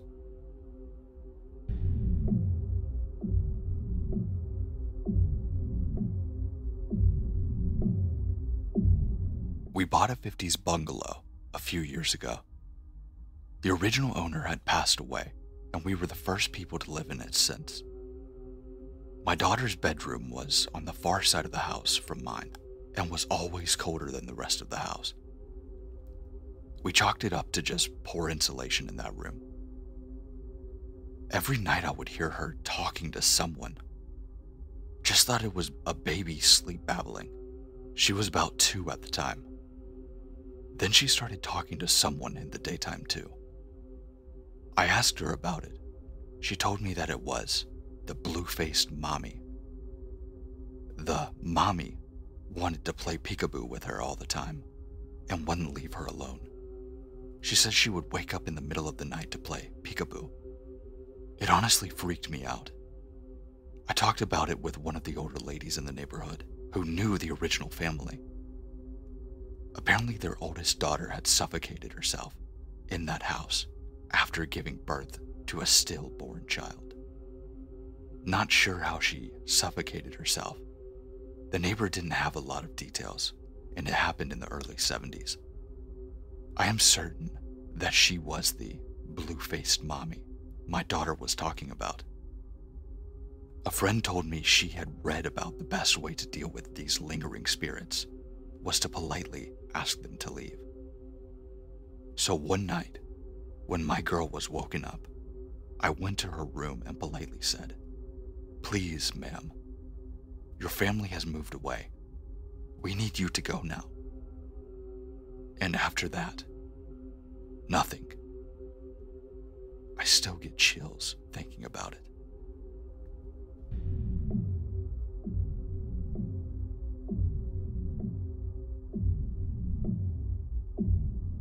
A few years ago, I asked my SO if he had ever seen a ghost.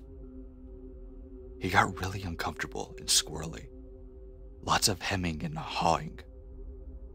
Annoyed, I just said, "Just say yes or no.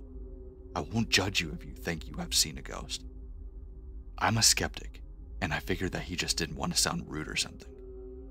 Turns out he was hesitant because he believes that he did see one, but it was while he was deployed on a mission in Middle East, and he was trying to think of how to really describe it without giving up any classified info.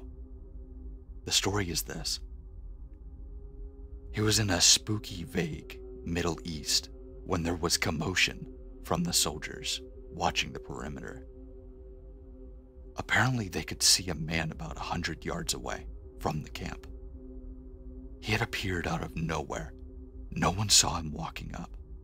The man just standing there, not doing anything threatening. But since it was strange, a man in the middle of a war zone, they broke out all of their high-tech gear, if you could say, to see what was going on. They could see his face, his clothes, his height, but he looked bizarrely distorted and was giving off a weird heat signature. They have infrared jimmy jams and whatnot. It's the freaking military, not a piddling ghost hunting trope. He was not the temperature of a human being. It was the temperature of the air around him. They had no idea what was going on, and people were freaking out. At this point, I said some obvious stuff. Maybe it was a scarecrow or a dummy or a shadow, or the soldiers were just really tired and delirious, and their eyes were just playing tricks on them. Or maybe it was just a hologram weapon shaped like a human. His response: they called different people up to look at this man. It wasn't just a few soldiers who saw this. Dozens of people came to look, and everyone confirmed that it definitely was a person. Eventually, they decided to send out a team to go check this guy out. When they got to about 50 yards away, the man started walking. Only it didn't look like he was walking toward or away, only walking in place. They froze expecting an attack, but the man never got any closer. Me. So he was, moonwalking? Oh, a terrorist with some dance moves, so scary. His shaky response. It looked like it was trying to walk, but instead of moving like a regular person, its bones were breaking and splintering backwards and forwards at the joints. I can't think of a better way to describe this. Its head was jerking around like a puppet. When the convoy got a few yards closer, it disappeared entirely. The team hauled ass back to camp. As soon as they returned, the man-thing reappeared in its spot. Everyone took turns watching it for an hour, until it disappeared for good. Didn't walk away, didn't fly or melt or explode. Just stood there for a long, long time. And then, it vanished.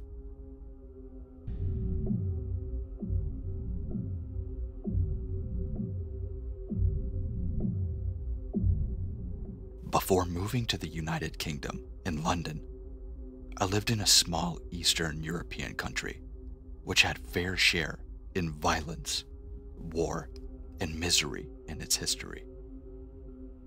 Ever since I was young, I lived with my little cousin and my grandmother because of work-related circumstances. My mom was abroad. We have moved a lot when I was young. I lived a peaceful life as long as I could remember, at least until we moved to the suburbs, a few miles from a small city. We lived on a farm, secluded with at least a mile until the nearest houses. As the farm was very large, we had around 4 dogs at the time, which were always outside. Around 800 meters from our house, there was a very big old abandoned barn, which I recently found out was around 50 to 60 years ago. It had a family living there. The husband hung himself after shooting his wife and kids, with no apparent reason.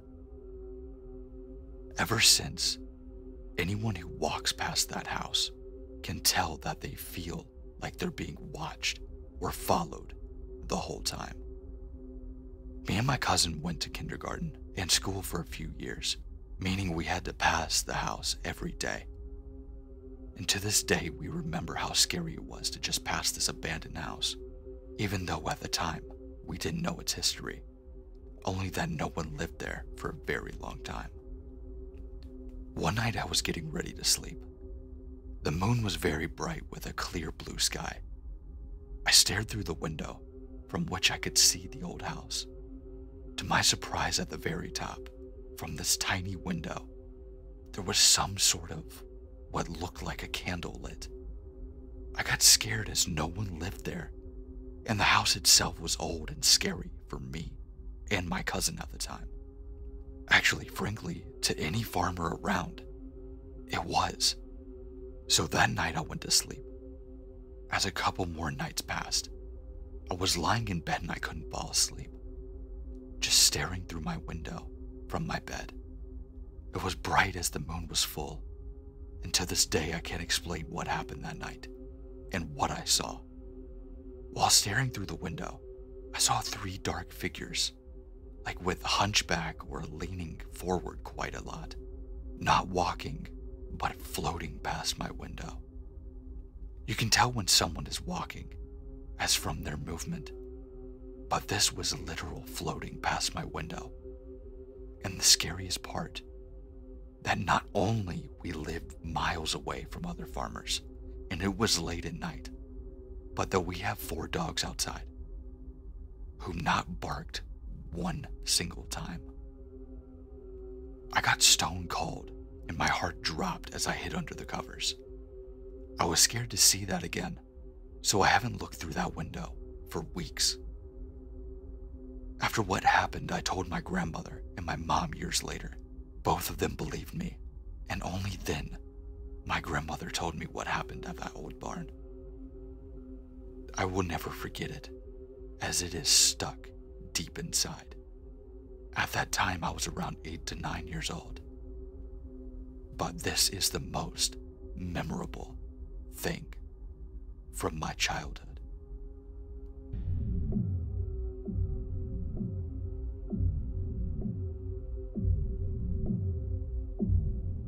My family is originally from Mexico.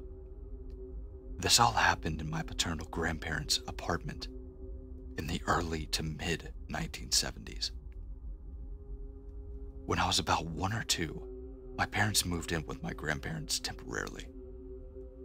They had put my crib in my grandparents' room, and my parents stayed in a smaller room. While I don't remember this, my parents told me that I would scream at the top of my lungs whenever I was put down for a nap or for bedtime. They said I would point to the corner of the room and yelled out the words, "La Cha Cha." And no, it has nothing to do with the dance. In Spanish, cha-cha is short for muchacha, which means young woman. They said this would also occur in the bathroom.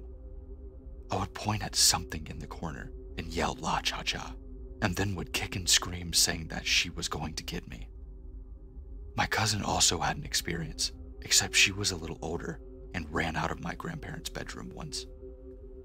When my uncle, her father, asked what was going on, she said that the man wouldn't let her go to sleep. My uncle, fearing that an intruder had broken in, checked everywhere.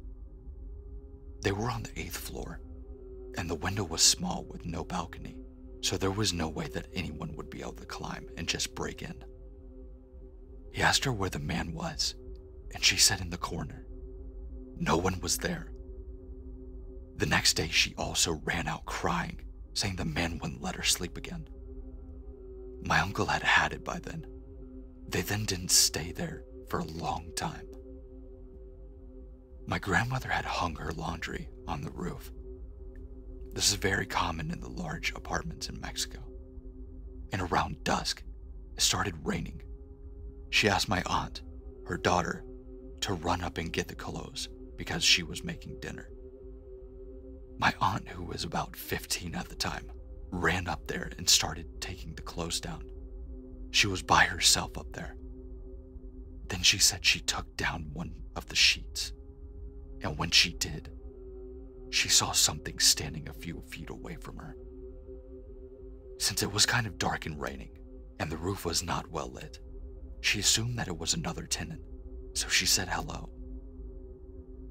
The person was wearing a black cloak, and had its back to her.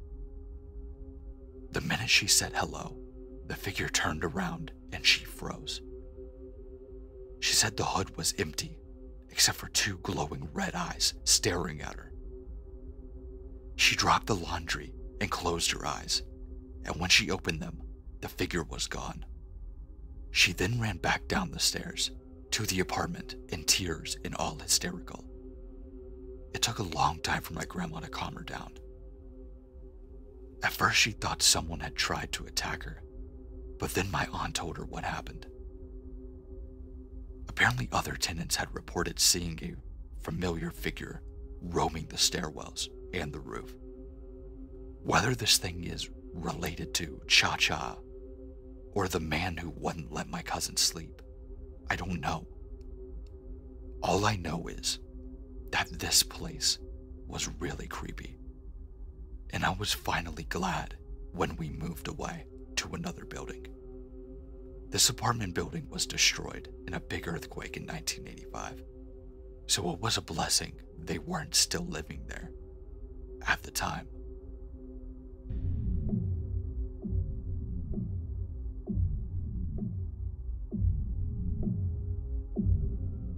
This experience didn't happen to me, but it occurred while I was around. This happened probably around the mid-90s. My parents, me, and my brother and sister went to Mexico to visit my father's parents. Author's note: this happened to my older brother, by the way. It was a small town or village in Mexico, I don't remember, called Guanajuato or something pronounced that way.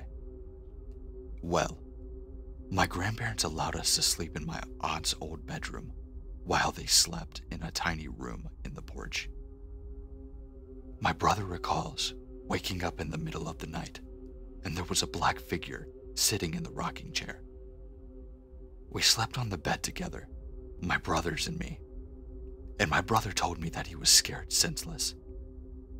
The black figure sat there, he described it, with hand on chin, just staring into the darkness on my grandmother's old rocking chair.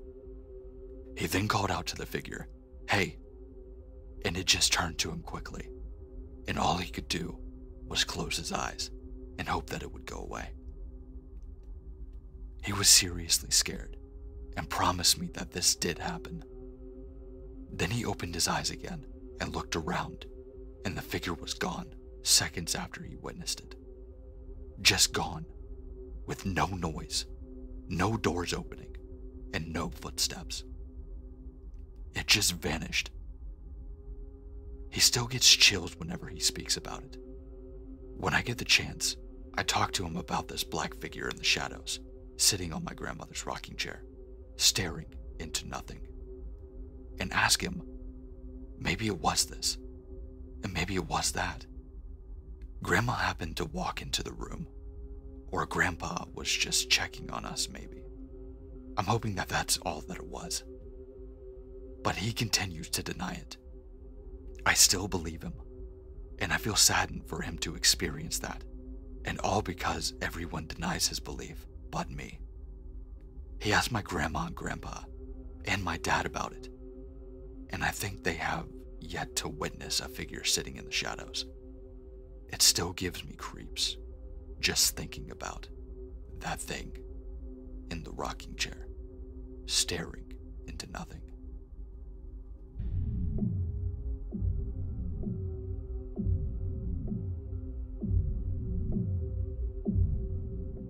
Okay, so a lot of weird stuff has been happening recently at my grandparents' house.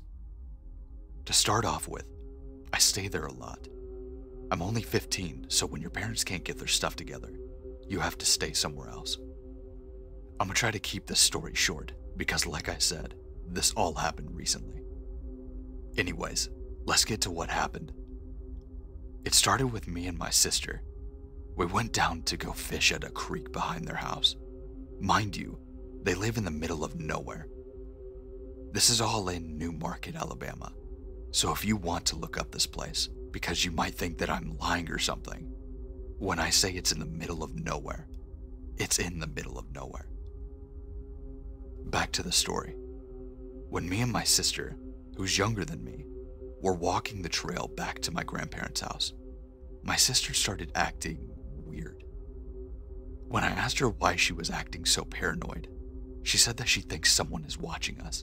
She pointed behind us to the tree line, and sure enough, see a tall, creepy man looking at us between the trees, watching us with his hands on his knees. I am a guy, but even this sort of freaked me out a little bit. It took me back to when my parents would talk about this Newmarket cult that terrorized them when they were kids. They both lived within a mile of each other at the time. Me and my sister got back to my grandparents' house pretty safe. Sadly, this wasn't the only thing that happened. It only got worse. This next thing I actually got on video. If y'all know how to post snaps on Reddit or something, please tell me, because the only reason I got this app is to tell the story. I still remember I looked at the clock and it was exactly 3:34 a.m. I was talking to my friends on the PlayStation. The room I was in the back of the house, closest to the cult. I was home alone and pretty tired at the time. If anyone lives near me, then you know how foggy it was Easter morning. I actually didn't hear the sound at first. I have soundproof headphones, so it was my friends that I heard, and they heard it. They told me to video it, so I walked outside and did. The sound almost sounded like a wounded cow. I would say that it was a cow, but the problem is that first off, the cows aren't allowed at night, and two, the cows weren't even living there at the time. They take them to a different farm every couple of months so they can try and eat fresh grass. The scariest thing about it was the noise kept getting closer. So close, in fact, that at one point, it was in my grandparents' backyard. It even got as bad as me waking up to scratching noises at roughly 4 a.m. I don't get scared very often, but this was terrifying. Nothing has happened since, but I'll update if there's something. If I figure out how to post that snap too, I will. Update 5-9. Okay, this might be a little bit confusing for y'all, but I'll try my best to explain. The story was originally posted a few days ago, but they don't allow updates. Considering this is, believe it or not, 100% true, I needed a place that allows this feature. So I copied and pasted the story above here. Anyways, I was looking for this cult last night, and it wasn't very hard to find them.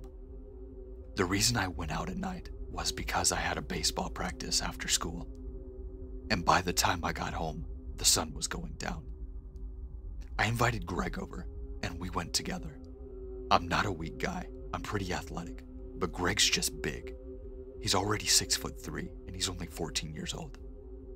Me and him grabbed our knives and walked along the Newmarket Road. It isn't a long walk, just a few houses down. We reached a dirt road and headed down that. The road leads into different pastures, fields, and ponds. It's really relaxing, almost to the point that you forget what's really out there.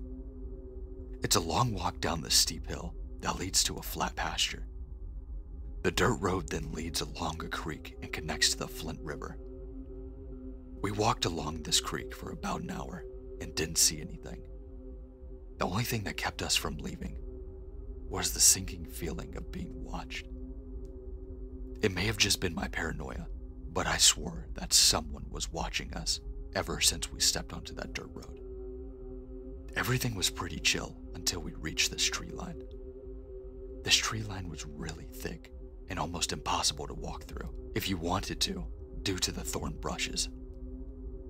I remember a story that my mother told me when I was little about how she used to pick the rose from the thorn bush. She was 7 then.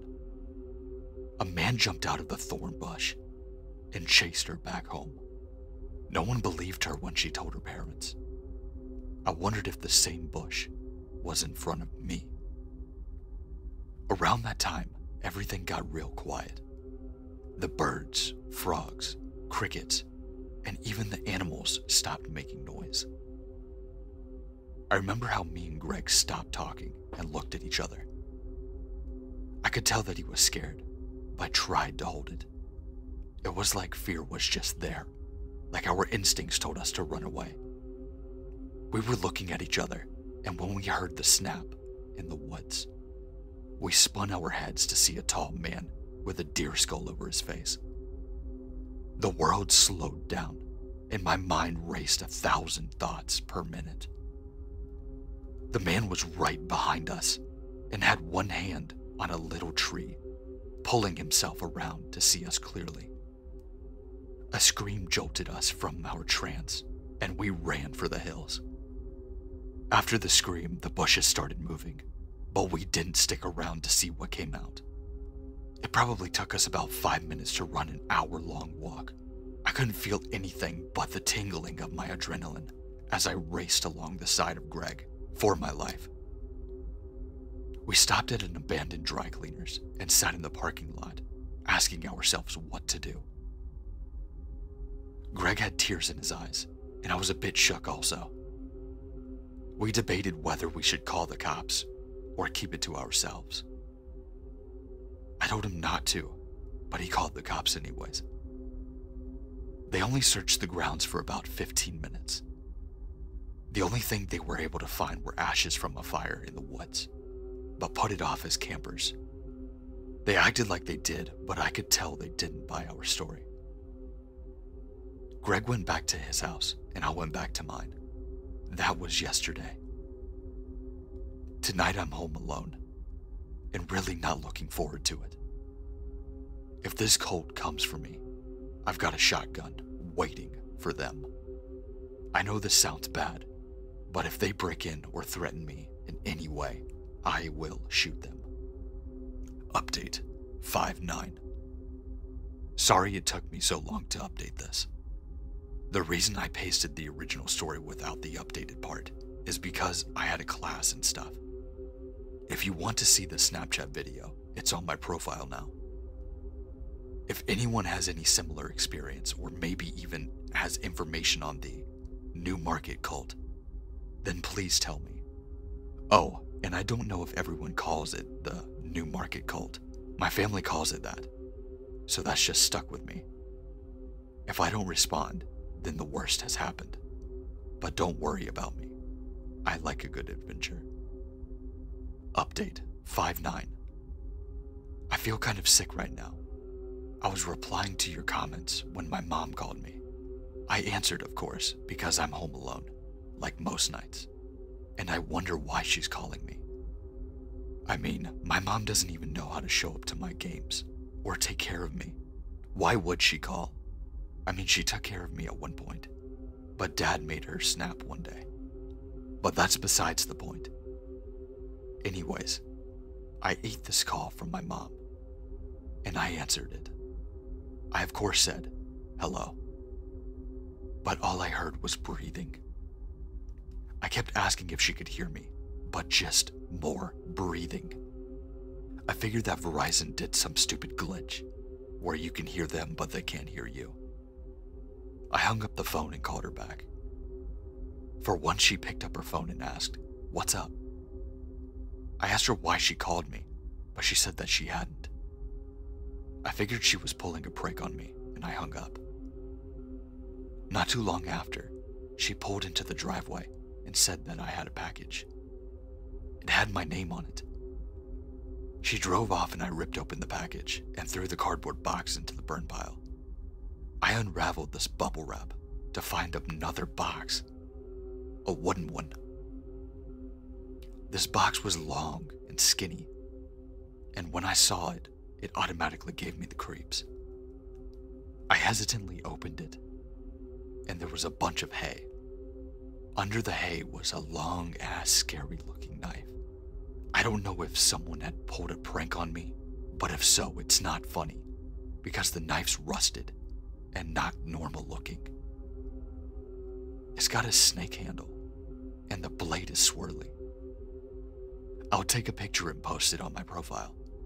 If anyone has seen a knife before that looks like this, please tell me and be honest. And no, I didn't touch the knife with my hands. I have gloves. Update 5:10. Last night nothing happened, thank God. Except for the weird package I got in the mail.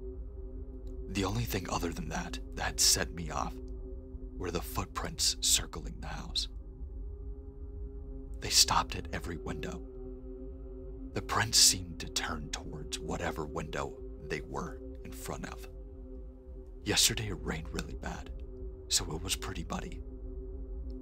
I've just got done with my work in class, and I'm wondering if any of these kids, or even my teacher, are a part of this cult that's been stalking me. It would make sense because whoever it is that runs this cult knows where I live, my mom's number, my first and last name. Update 5:10. First, I'm going to state that we're talking about moving, like fast. Maybe within a month or so, but there's no telling. The reason for that is because it's getting very bad. Okay, I wasn't home alone this time, because I told my mom about everything that had happened. When my grandparents had to leave to help out with the food drive again, she actually stayed with me. She wasn't herself though. She was acting really quiet and paranoid. She would stop and look out at the blinds every few seconds, and always had a straight face. She freaked me out more than the fact that there was a cult behind the fucking house. She didn't say anything, and honestly I didn't either, because she freaked me out. It wasn't until I asked her what was wrong that she finally said something. She told me that when she was a kid, the same thing had happened to her. People would show up in the middle of the night, watching through her window. Every time she told her parents, they would get death threats in the forms of letters and weird objects. The letters had personal information that only could be known by people that were stalking. I was really surprised by this, but didn't get the chance to speak on it because the song started playing outside. I knew the song. It's called Day of Chaos. I used to listen to it whenever I would take out the trash at night to make things more exciting. The song was getting closer, and it wasn't any type of song you would want to hear at night. My mom jumped up and grabbed the shotgun, and I grabbed my baseball bat. I would record it, but my phone was on the back porch, and there was no way I was going out there. We shut the lights off and sat in the kitchen looking at each other. To be honest, it was the scariest experience of my life.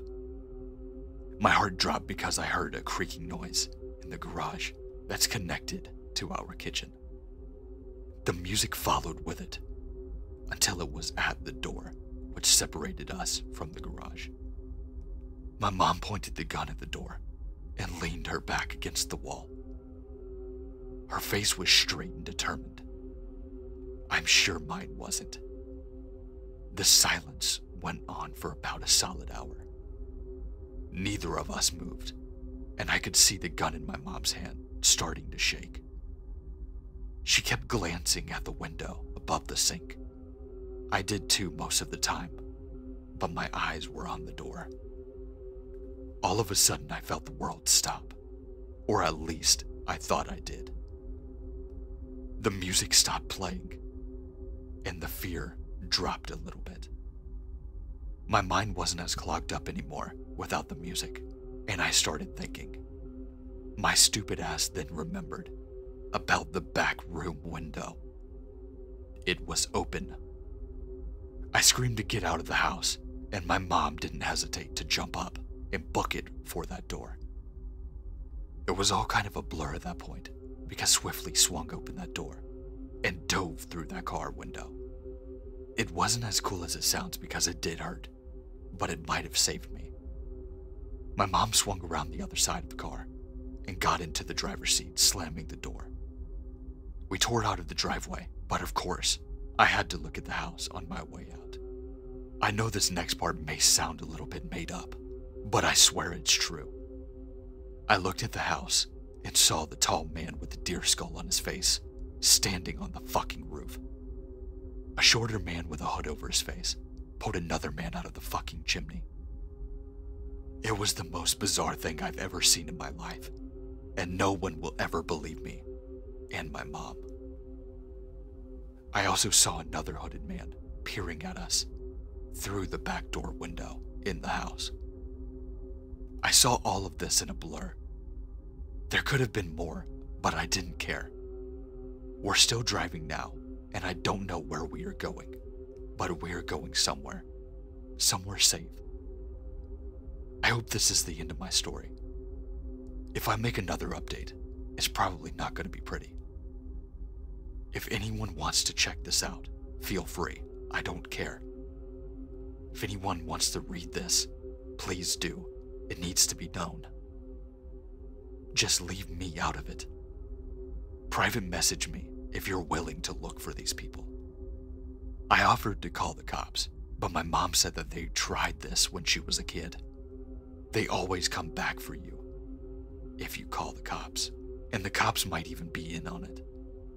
I will reply to the comments best I can for anyone that has questions. Just don't ask me to go back there, because I'm not doing it.